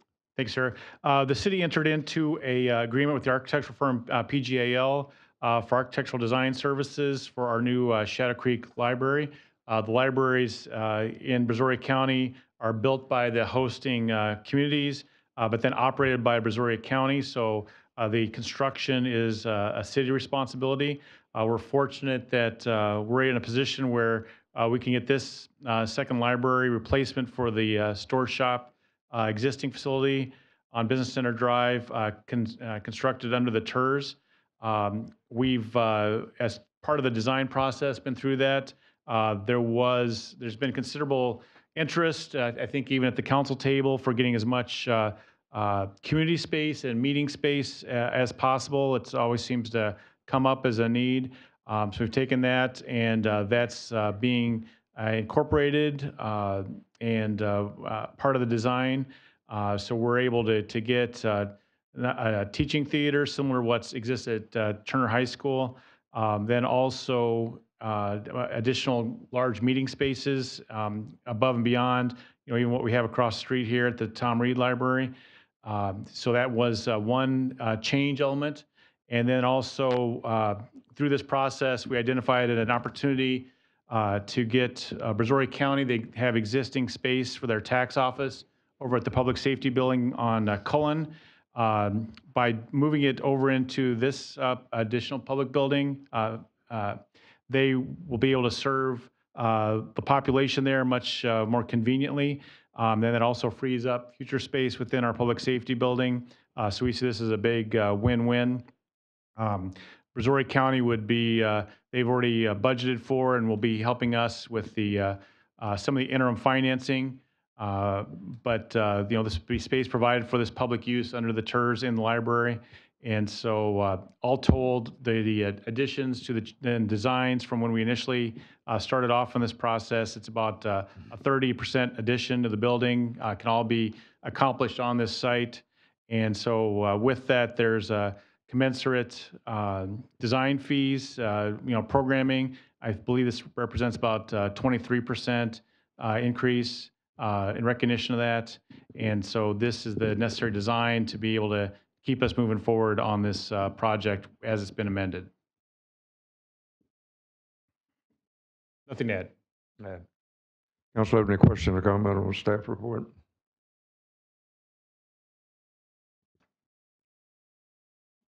Judy, you got any comments? Yeah, I've always got a comment, Mayor. Yeah, I guess GL is here on there. And really, my first comment was a 100-seat facility, and there I thought was pretty extensive. I know Turner's got one. We're going to have an elevated stage and all of that on there. If you come in and you look at the cost of that, and probably if you come in and put line item 5 over here, or the agenda number 5 into it, you look at $23,500,000 for the library on 39,000 square feet. That gives you a cost of $602 a square foot. That just seems like that's pretty extensive to me. I don't know. Maybe not. So I don't build libraries. Well, just on a square footage basis, I appreciate you'd asked about that earlier. I mean, our calculations, we're looking at like $400 a square foot, and this is still early stage. The next item is to get into the CMAR. Yeah. But we're looking at, just rough numbers at this early stage, like $400, $425 is what on that basis for the construction. Yeah. Well, if you add what we got in here right now, and that's looking at maybe something change on this as we go through, but that's we got $23,500,000 in there for the library, and with what we're doing now with PJL, we're extending out 39,000 square feet on there. So if you do the numbers, it still comes out to 602. Now there may be some adjustments through there to do to that in order to get it a little bit lower, but that just seems. And one other thing on there, how much is the county putting into this project? Well, again, it's funded by the TERS, so they're not putting any money into it any more than we are, other than the interim financing. So we'd approach them, and they at that stage when it was just on square footage, asked them to float $1 million, which is what they budgeted. So that's what they would get reimbursed, just like we will when it's done. So neither the city nor the counties, quote unquote, it's money from the TERS, not from ultimately from our general funds. Yeah, I understand that. Okay. Any other question to come from council? The only thing I'd add is the architectural services, which we've awarded, this amendment. Again, staff's reviewed that and their work effort, and will continue to review their hours put in on the project, and it's in line. I mean, the original, I believe, or the design, looking at maybe 7 to 9% of the construction costs, and so it's less proportional than what we originally awarded. So. Thanks for that clarification, Clay. I think I'd mentioned when the original award came out. I think value of the contract for the design services is on the high end. As I said before, I expect that everything to be tight, and that we don't have any RFIs or change orders of significance when we get into construction. Certainly, the CMAR will help with that, but that's my expectation. I've talked to staff. I think we're going to keep a careful eye on the man hours to make sure that the project, the man hours are appropriate for the effort, and the effort is, and the charges are appropriate for the design that we're getting. And I trust that they're going to keep an eye on it. In general, I'm concerned with the value of the design, but I'm trusting staff, and also asked to be informed about as get more information as the project progresses, so I can take a look at the numbers to ensure that the project is meeting what I think are the standards set for this kind of design. It's a very expensive building to design thus far. This is not a cheap design, and being in the industry, I've been a part of a number of public projects that are of more significant scope. I think technology-wise, MEP-wise, civil-wise, certainly have more design, more challenges to the design, and then have not met this value. So I'm hoping that where the man hours can be cut, they'll be cut. I'm hoping that we'll see the value in the design when it comes to us and it gets into construction. Is there not a cheaper design that we can do? I mean, $23.5 million is an expensive building for a library. I don't know that that's the best use of some of the TERS money. I mean, there's so much more we could do, so many other projects that we could do with that money. I'm not against the library. I think we need the library, but I mean, $23.5 million is pretty steep. And I'm looking at the design on here, and it's a very fancy building. I mean, do we need to have a library that type of structure? I mean, Yes.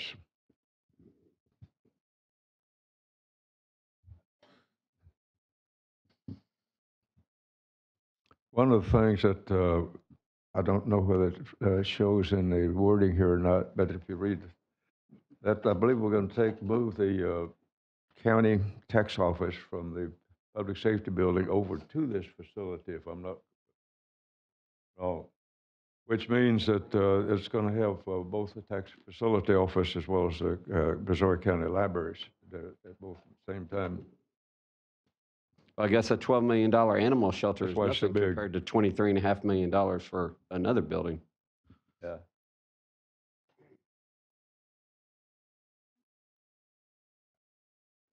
This was discussed at the TERS 2 annual meeting, and they felt it was something that they felt, if you're going to build it, let's make it nice, because it's going to be in the actually the Shadow Creek Ranch TERS 2 area, and they want to make sure that they have can solve the problems of share for the quality of the development for the people out there, because it would be in an area where it's going to be a bunch of other attractive facilities, so it needs to shine out. Council, had any questions, comments? Yeah, Mayor, I calculated it to be $653 a square foot, which is right up there with the animal shelter. It seems like, I guess that's the new benchmark for buildings in Pearland. They've got to be over $600 a square foot. When I talk to contractors, they can't believe it. They say we can build hospitals for $350 a square feet. I don't know, it just seems like an excessive amount of money to me. Any further comments from Yeah, council? just a quick comment. I think there is some sticker shock associated with the number, but just when we're talking about any of these specialized facilities like libraries or the animal shelter, I think really the important number to know is the comps of other communities that are doing it versus just the raw number, because I think really the only metric that all of us are comparing this to mentally, I mean, you just throw out hospitals, but for the most part, you're thinking, what's the square footage of my home, which of course is going to be different. So I couldn't tell you if it's high or low because I'm not familiar with the industry standard, but I think that would be kind of helpful in a lot of these discussions if we could see what other communities are doing this for on a square footage basis. Okay. You know, what I would suggest is we go through the design process. Certainly, we're going through a wish list. We're throwing everything on there, and that we have a capped value based on what was an approved appropriation. That's not to say it's the final answer. What we can get is the design, get the CMAR to try and pull out anything in the design that doesn't necessarily need to be there, as what the CMAR process should do. Once we get the design in, we start getting some early estimates on what we think the construction costs to be. You know, we can start setting the budget down from there. We can start talking to the design team. Certainly, it would cost us more in the design to start VEing things down to get to a budget number that we think is more commensurate to the facility we're adding. So I think there's still work for us to do. I hate to. I'm equally challenged by the value of this library right now, and this has been a project that I prioritized since I've been on council. I want this library to happen, but I also want to be careful about the number and making sure that if we're spending this money, that we're seeing the value. Right now, I'm not there yet, and I would say I'm the greatest champion for this project. Or has been the greatest champion for the project. I wanted the design process to go through, let our project staff work through the project, through the program that they've envisioned, through community outreach, through our other partners in here, get the estimate, and once we get the estimate, before we go out to bid, see if that's something that we're going to be comfortable with. I think that's going to be a process that makes us a little bit more comfortable. If we come in and it says, hey, it's going to be 21 million, and we're not comfortable spending 21 million, and then we set a value and start talking about value engineering things that we may not necessarily want to spend on, that may not be a priority for the area. So I'm hoping that that's not going to be the case. I'm hoping that spend as much as we are on the design, that all the value is going to be built into the design. Again, for the level of effort that we're putting in design financially, I expect that we're gonna have a good list of VE items that we can immediately incorporate into the project to satisfy some of the concerns of council. I just don't. I'm reticent to start chopping the project now. I want to see the whole thing through, but I'm not comfortable yet, based on the value that we're getting on moving forward with the construction at the cost that we have right now, unless I see more value. Could we get one of y'all representatives here, PGL, to come up to the podium? Council, if I may, while the budget is established at $23.5 million, that includes a lot of things other than the construction of the building. Of course, it includes the design. It includes some project contingency from when we originally started this project to ensure that inflation or tariffs or any of those things did not put us in a position to where we had to go get additional authorization to build the project or additional authorization from the TERS.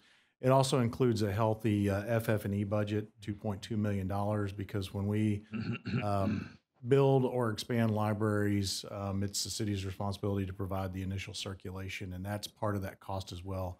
So if you look at the actual construction number in the budget, it's a little bit south of $18 million, and we're really shooting for less than that as we work through the CMAR process. So just wanted to go through the budget and kind of clarify what all those different pieces are and what we truly are talking about from a construction cost standpoint. Thank you. While you're coming up, and I'll respond to what Mr. Epperson said. I think I appreciate that clarification. I really have a lot of faith and trust in our project management staff to bring us value. Like I said, as we develop the process, I think we're going to all be keeping an eye on it. So as y'all develop documents, we want to be able to see that value. Oh, absolutely. Jeff Bulla with the PGAL. I'm a principal with PGAL. Yeah. Jim, I was going over the information here and the basic services and the extension on there, but reimbursement of expenses, I guess, for the original amount. Then when we come in and added the other, they jumped up another $6,000 for the services on there, and additional services. That is 42,000. the additional services is specifically related to an additional consultant that's being added into these fees. Right. With the addition of the teaching theater and the more focus on the meeting rooms, we've added a specialty acoustical consultant and an audiovisual and IT consultant for those spaces, and those expenses are related to them. So a large portion of this increase, or not a large, but a portion of this increase is related specifically to that program. The cost per square foot budget that we're aiming for is, for the cost of the construction, is $425 a square foot. We are working on projects with, right now, library projects that are very comparable to this with the City of Round Rock, Dripping Springs, Cedar Hill, and San Marcos.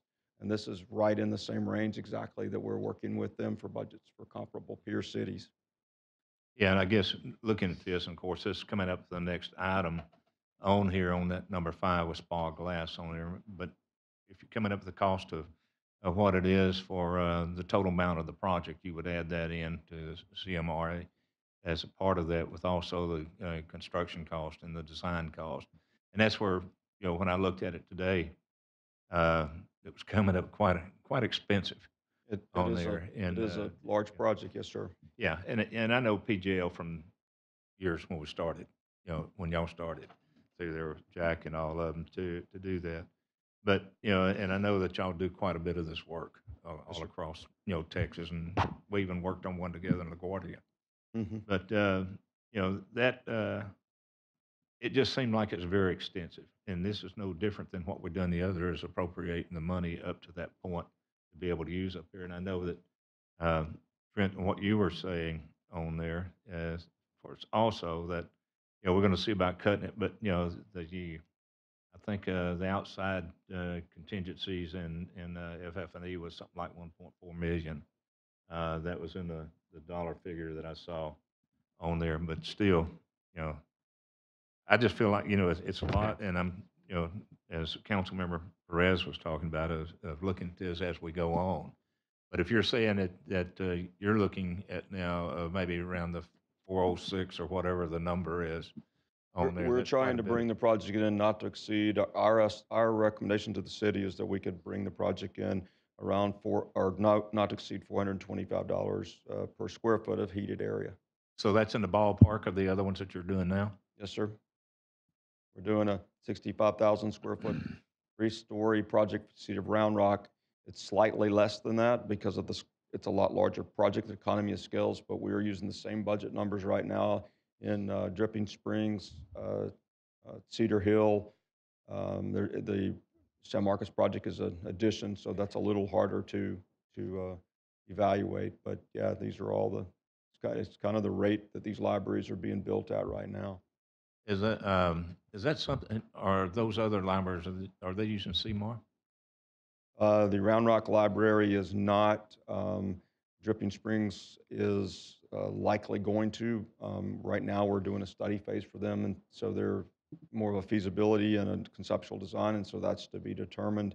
And the Dripping Springs Library, this is their budget. We just in the process of signing, Cedar Hill, we're in the process of signing a contract with them right now for about a 48,000 square foot project, but their budget is based on a similar number. Yes, sir.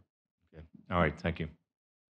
And I might add, I think it would be interesting to know is that we have had extensive meetings with Spa Glass. They've been generous with their time, even knowing that you guys haven't yet approved their contract. They've been generous in the last couple of weeks or more with their time actually doing an initial estimate for us.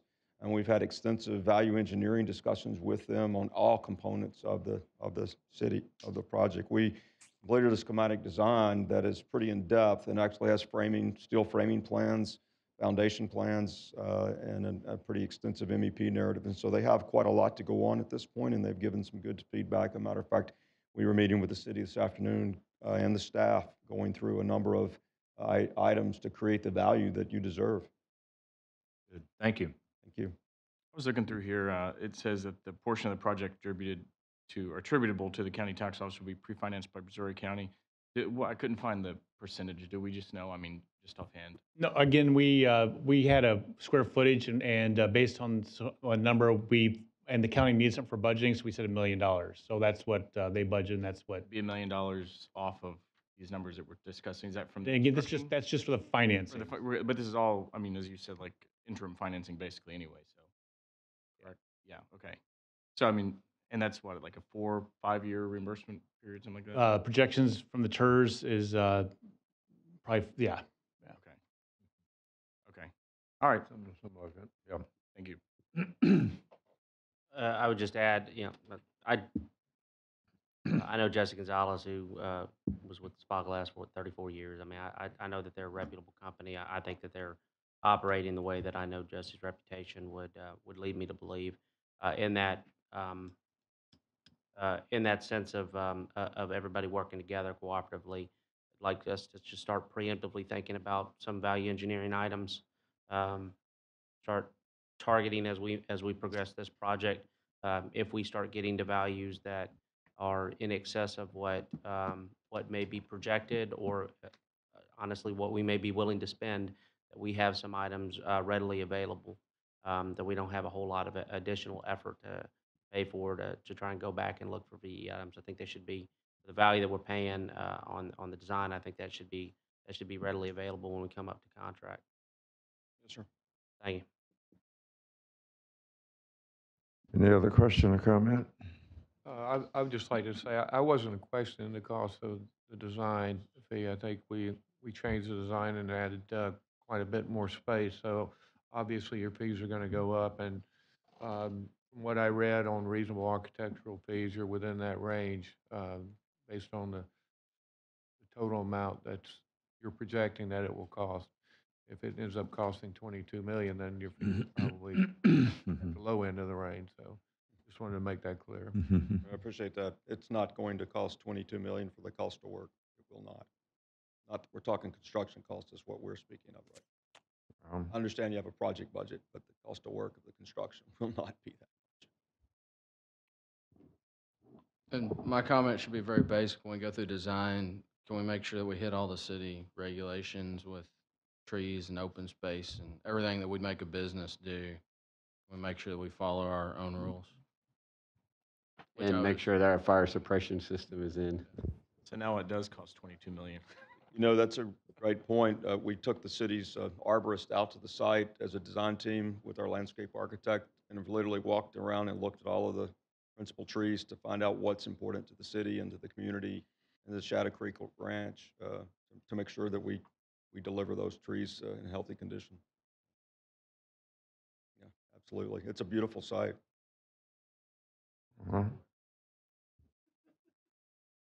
Any other question or comment by council?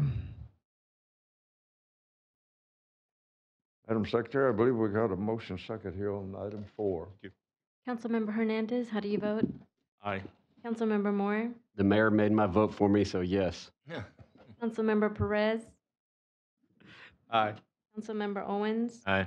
Councilmember Orlando? Aye. Councilmember Carbone? Aye. Councilmember Little? Since we're only voting on the fees for the architect, aye. Motion passes 7-0. Okay, moving in our agenda, the new business item 5. Councilmember Perez, would you present this for our consideration? Thank you, Mayor. Consideration possible action, resolution number R 2019-293. So moved. Second. We have a motion and a second. We're in discussion. Staff report. Thank you, Mr. Mayor and Council. As was described in great detail, we've been through a process with this construction manager at risk for our new West Side Pearland Public Library. We've got a number of proposals and reviewed those very aggressively, and I've come to you with a recommendation for spa glass. This would get that ball more than rolling to engage with spa glass for that CMAR process. They have extensive experience of the scale and complexity that's necessary for this project. And as was just noted with the other item, they've already engaged with staff and the architect to provide some early looks and thinking. But this would bring them alongside us for this project on a very beautiful, efficient, effective library there that'll stand the test of time and be a great addition. I don't want to retread the need for the project and what this all entails, but this will definitely, on the land that was designated as part of the Shadow Creek master plan for public purposes, give us that opportunity to build this library there on the north side of Shadow Creek. So we're looking forward to this process and engage now with Spa Glass and PGAL. We'll have the team assembled to bring this to fruition. Council have any question or comment based on this staff report on this item? Woody? Spa Glass. Can we have somebody up the podium?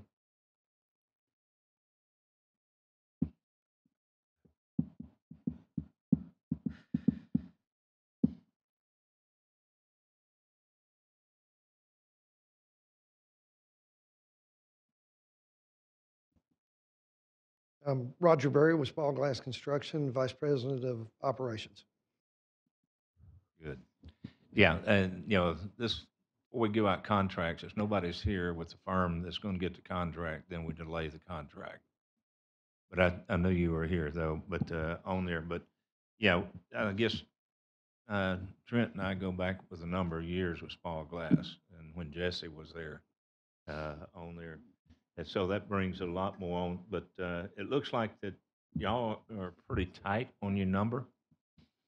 I mean, and I guess what, a 3% on there, a total of that on the basic services and the fees and stuff. It seems like it's a pretty tight number. And what projects do y'all have ongoing now that can improve this, like the library or something like that?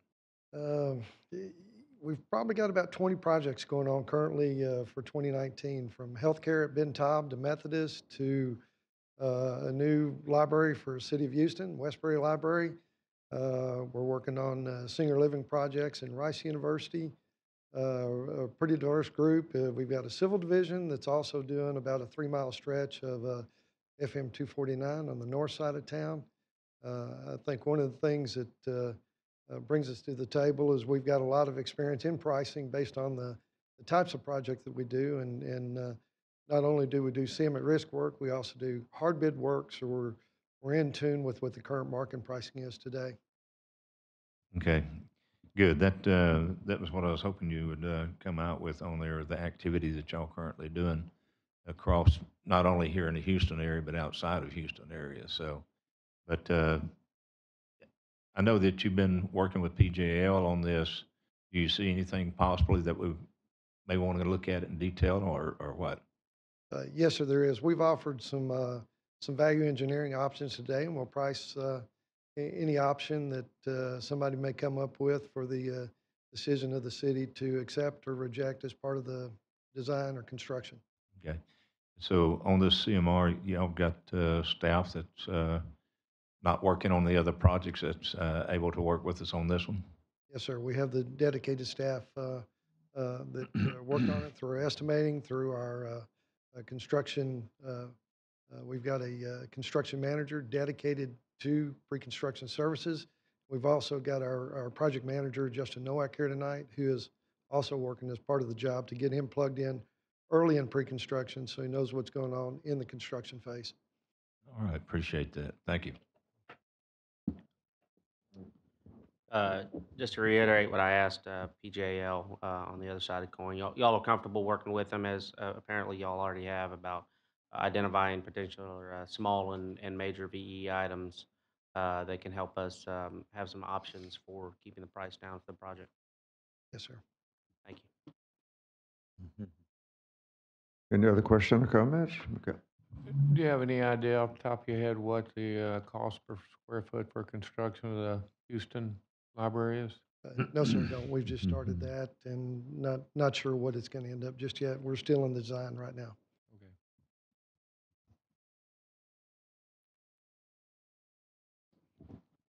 Okay. Is, there's a lot of glass exposed on the proposed drawing. Is that pretty high-tempered glass? I mean, it's not just, it's not glass, it's really more of a metallic glass, isn't it?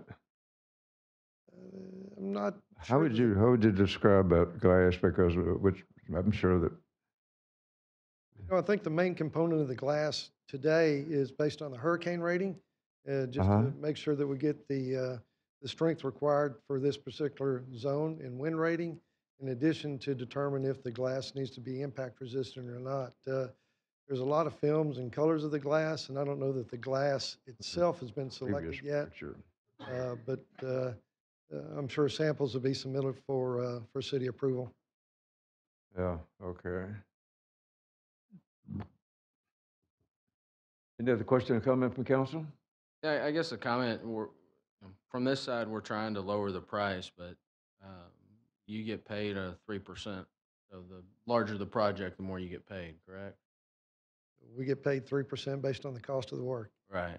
So, I mean, we're going to say, here, let's cut it, but I just want to make sure everybody's aware of that when it comes back. And I guess on the prior award, if we start monkeying and cutting too much stuff, then we're going to be approving another amendment to PGAL to pay them more money to cut stuff. So, Well, I think based on the discussion that we just had, they're willing to go through the VE items preemptively and have us a menu of value engineering items that we can look at when we're talking about moving forward the award with respect to the value of the project. I do a number of public projects. I think I trust PJL and Spa Glass to operate as my company would operate and the other companies I work with would operate, and that you find the value, and then if it means that you take a little less on the project, then you're still working for the best interest of the client. It's not unusual in this industry, though it seems unusual. That is not atypical. You find the value, and then the end of the contract means that you adjust the fees. I also have a lot of faith in our project staff. They're pretty experienced. They know what they're doing. They know how to find value where it needs to be found. So I think we're in good hands. I think by virtue of borrowing your term from earlier, providing direction as to what our expectations are, I believe everybody's highly motivated to ensure that those directions are followed. I guess to follow up on all the glass, I know the school district's going through a big safety and security in terms of coatings to put on glass. So I guess at some point, if we can at least have that discussion, if we're going to do anything, I know bullet resistant and going to be cost effective, but I don't know, with where we're headed in today's environment, and knowing that the school district is going back and hardening the schools, do we want to have a 100% glass facade? Is that, at least let's have the discussion through the design phase. I know it's pretty and everything, but does it really make sense with hurricanes and security issues? I can't answer that, and we don't need to answer it now, but at least take that into consideration. I would say that's a great answer, or that's a great comment. It particularly long-term maintenance. We may be able to get the value of the construction down, but if we're looking at a glass-clad building that significant glass-clad building, the cost of the HVAC goes up quite a bit. So just again, another VE item to consider.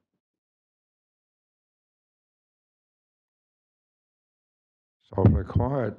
Any other comment from council? Madam Secretary, I believe we've got a motion second on the floor here.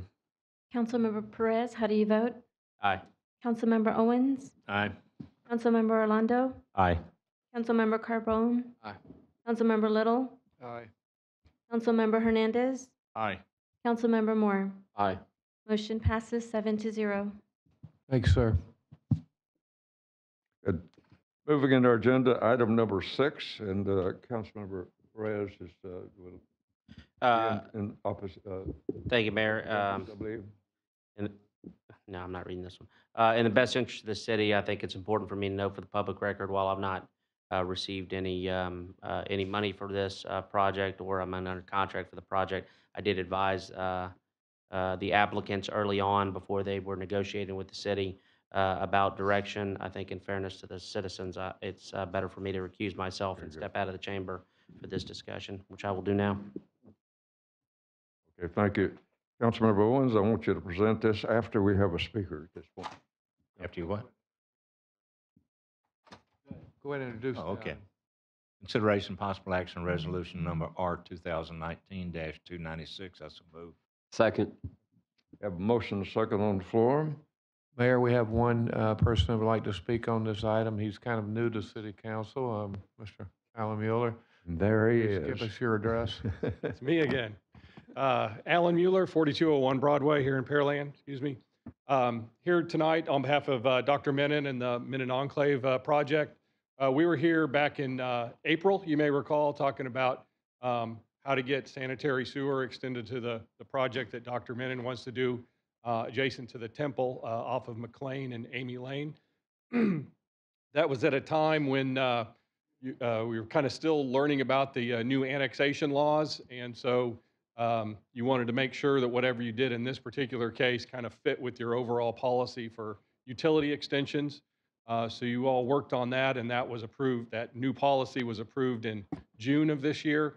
And so since that time, we've been working with the city attorney's office on developing this agreement that conforms to that policy. So we've been happy to be your guinea pig in that process. But I think this agreement it's mutually beneficial. It follows the policy. Dr. Menon and the property owner association that he will create will fund the lift station and the force main along Amy Lane. They'll also take over maintenance responsibility for a portion of the existing McLean line, excuse me. The residents there will pay the out-of-district or out-of-city rates for impact fees and water and sewer fees. And so I think from a financial perspective, city has no obligations, and it's a revenue generator for you in the long run. And we think it's going to create a great little community there that's going to be good for the whole Pearland community that, again, benefits and serves the Temple population in that area. So with that, we'd be happy to answer any questions. Let's move to staff report at this point. Experience Council, this is a resolution for area to come into the city and us to provide water sewer services. This does follow a new policy that we had implemented. The property is not contiguous to the city, so this would be a way that they could serve that property at their expense and be in a position through some good thinking and looking ahead out of our city attorney's office in a position to come into the city when it is contiguous and appropriate. But in the meantime, this does get them that service level and protects the city's interests in terms of our system and maintenance of that. So really is a win-win and sets a standard for how we can look at these areas for these kinds of unique cases where the property is in our ETJ, but not quite ripe for voluntary annexation. So recommend your consideration of this and going forward. Okay. Council have any question or comment on this based on staff report and also the witness that we just heard from? Councilor Cohen? I'd just like to thank staff for working through this. I think the initial answer was no, we don't want to, but I think it makes sense with the increased rates. And anyway, I know it wasn't the easiest thing to do, but I appreciate staff working through it. Mm-hmm. Any other question or comment on this item? I think it's one that is a good example of how we could implement the motion and action of the council in situations such as this. But at some point, as he becomes in proximity to our boundaries, the property would be annexed into the city. And that's a very fertile area out there for potential annexation because of the quality of the area, because that's where the Monarchy Temple is, a little further down. And I think that as it grows, that's a lot of open space down there that would be very fruitful for us to have such quality as individuals as Dr. Menon, and to be able to work and use this as a good example of the process that we approved. So I think it's a great idea. Any question from City Council at this point? Madam Secretary, I believe we've got a motion second on the floor. Councilmember Owens, how do you vote? Aye. Councilmember Orlando? Aye. Councilmember Carbone? Aye. Councilmember Little? Aye. Councilmember Hernandez? Aye. Councilmember Moore? Aye. Motion passes 6-0 with Councilmember Perez absent from the chambers. Moving in our agenda to item number 7, Councilmember Orlando.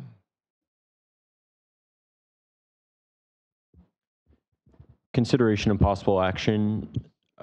First reading of ordinance number 1587. So moved. Second. We have a motion and a second. We're in discussion. Staff report. Thanks, sir. This is a first reading for a total rewrite of Chapter 29 of our Code of Ordinances relating to traffic. Really helps streamline and modernize and clarify the various regulations. Eliminates a lot of chaff that was either obsolete or already in state codes and not necessary for us locally. Did try to preserve the local provisions that are appropriate for this day and age. There's everything from how just parking and other kinds of offenses and the citations and bringing that up to 2019 standards and going forward. So our legal department and police department have worked very hard on this and recommend your consideration so we can move forward and get this into place. Okay. Nothing to add, sir. Council have any question or comment on staff report? We've regulated roller skates. Sometimes, yeah. Okay. Roller skates and peeling out. I think it's time to change. Digging. Okay. Any comments from council at this point? Hearing none, Madam Secretary, I believe we have a motion second on the floor here. Councilmember Orlando, how do you vote? Aye. Councilmember Carbone? Aye. Councilmember Little? Aye. Councilmember Hernandez? Aye. Councilmember Moore? Aye. Councilmember Perez? Aye. Councilmember Owens? Aye. Motion passes 7-0. Moving in our agenda to item number 8, Councilmember Carbone, would you place this on the table for us?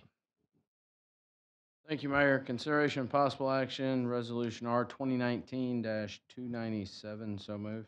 Second. Motion second on staff report. Really turn this over to council. This is the next 3 items are yours. The council did vote and make nominations, and so with the city's allocation of votes, larger portions in Missouri County, really negligible in Fort Bend and Harris, but still required. And you can choose from the nominations that you made. Presumably you'd cast those for the folks that you asked to be put on the nominations, but These next three are all the council's prerogative, so. Okay. Mayor, I make a motion that we cast all our votes to George Sanders. Second. Second. Okay, we have motion second on the floor. Can I just offer a comment? And I already spoke to Darren about this, but in the future, while I did do some research on these nominees, and I feel comfortable tonight voting for Mr. Sanders, just in the future, whatever additional information we can provide in the packets for the candidates, whether we get that independently or from the counties themselves, would be greatly appreciated. Thank you. I'd ask, just so we meet that expectation, I don't know what we can or should do and how much staff time you want us to dedicate to that, because these are really the county's nominations. We wouldn't have any way of, we'd have to go out and do our own research that's even possible for some of these, so. Sure. I mean, even if it's just a simple ask of the county to provide additional information, I'd be appreciative of that. And to add on there, just something I would appreciate, I wasn't aware, I know we did this a couple of weeks ago when we were, we had the opportunity to make nominations, but I wasn't aware that we were going to have that opportunity until the Thursday packet before. So maybe part of it is also just having a longer lead time to give us the opportunity to vet candidates and, ask someone to throw their hat in the ring. This can be your heads up. We do this every year. So it's annual basis. I'm glad you're back. Appreciate I it. might. I'm sure there's going to be there's other entities and boards that have various terms. So maybe for new council members, we could get a sheet together. That'd be helpful for them. Thanks. And just to clarify, it is they serve 2-year terms, so it will be every 2 years. There I you go, might- Tony. Got to get it written down. I might remind you that the predecessor to Mr. Sanders was Joe Knight, and they had worked together on the appraisal areas. And Sanders was also on the board of directors of the Pearland Economic Corporation, and so he's well schooled in Pearland's need for appropriate attention when it comes to property appraisal. And I would recommend him as a quality person. Matter of fact, I hate to, just a point of interest, he and I served on the same floor, Building 5 at Johnson Space Center during the Apollo program. So I had a chance to get to know him real well before we got to know him here in Pearland. So he's a quality young man. Any further question or comment from council? Madam Secretary, I believe we got a motion second on the floor for George Sanders. Councilmember Carbone, how do you vote? Aye. Councilmember Little? Aye. Councilmember Hernandez? Aye. Councilmember Moore? Aye. Councilmember Perez? Aye. Councilmember Owens? Aye. Councilmember Orlando? Aye. Motion passes 7-0. Okay, moving to item number 9, Councilmember Little, would you do the honor? Thank you, Mayor. Consideration and possible action, resolution number R 2019-298. So moved. Second. A motion and a second. We're in discussion. Staff report. Same type of program, Mayor, it's the council's prerogative on casting the votes from among those. Presumably, the one that you nominated, you'd support for the Fort Bend. Mayor, make a motion. We cast all our votes for Michael D. Russell. Second. Second. Any further question or comment?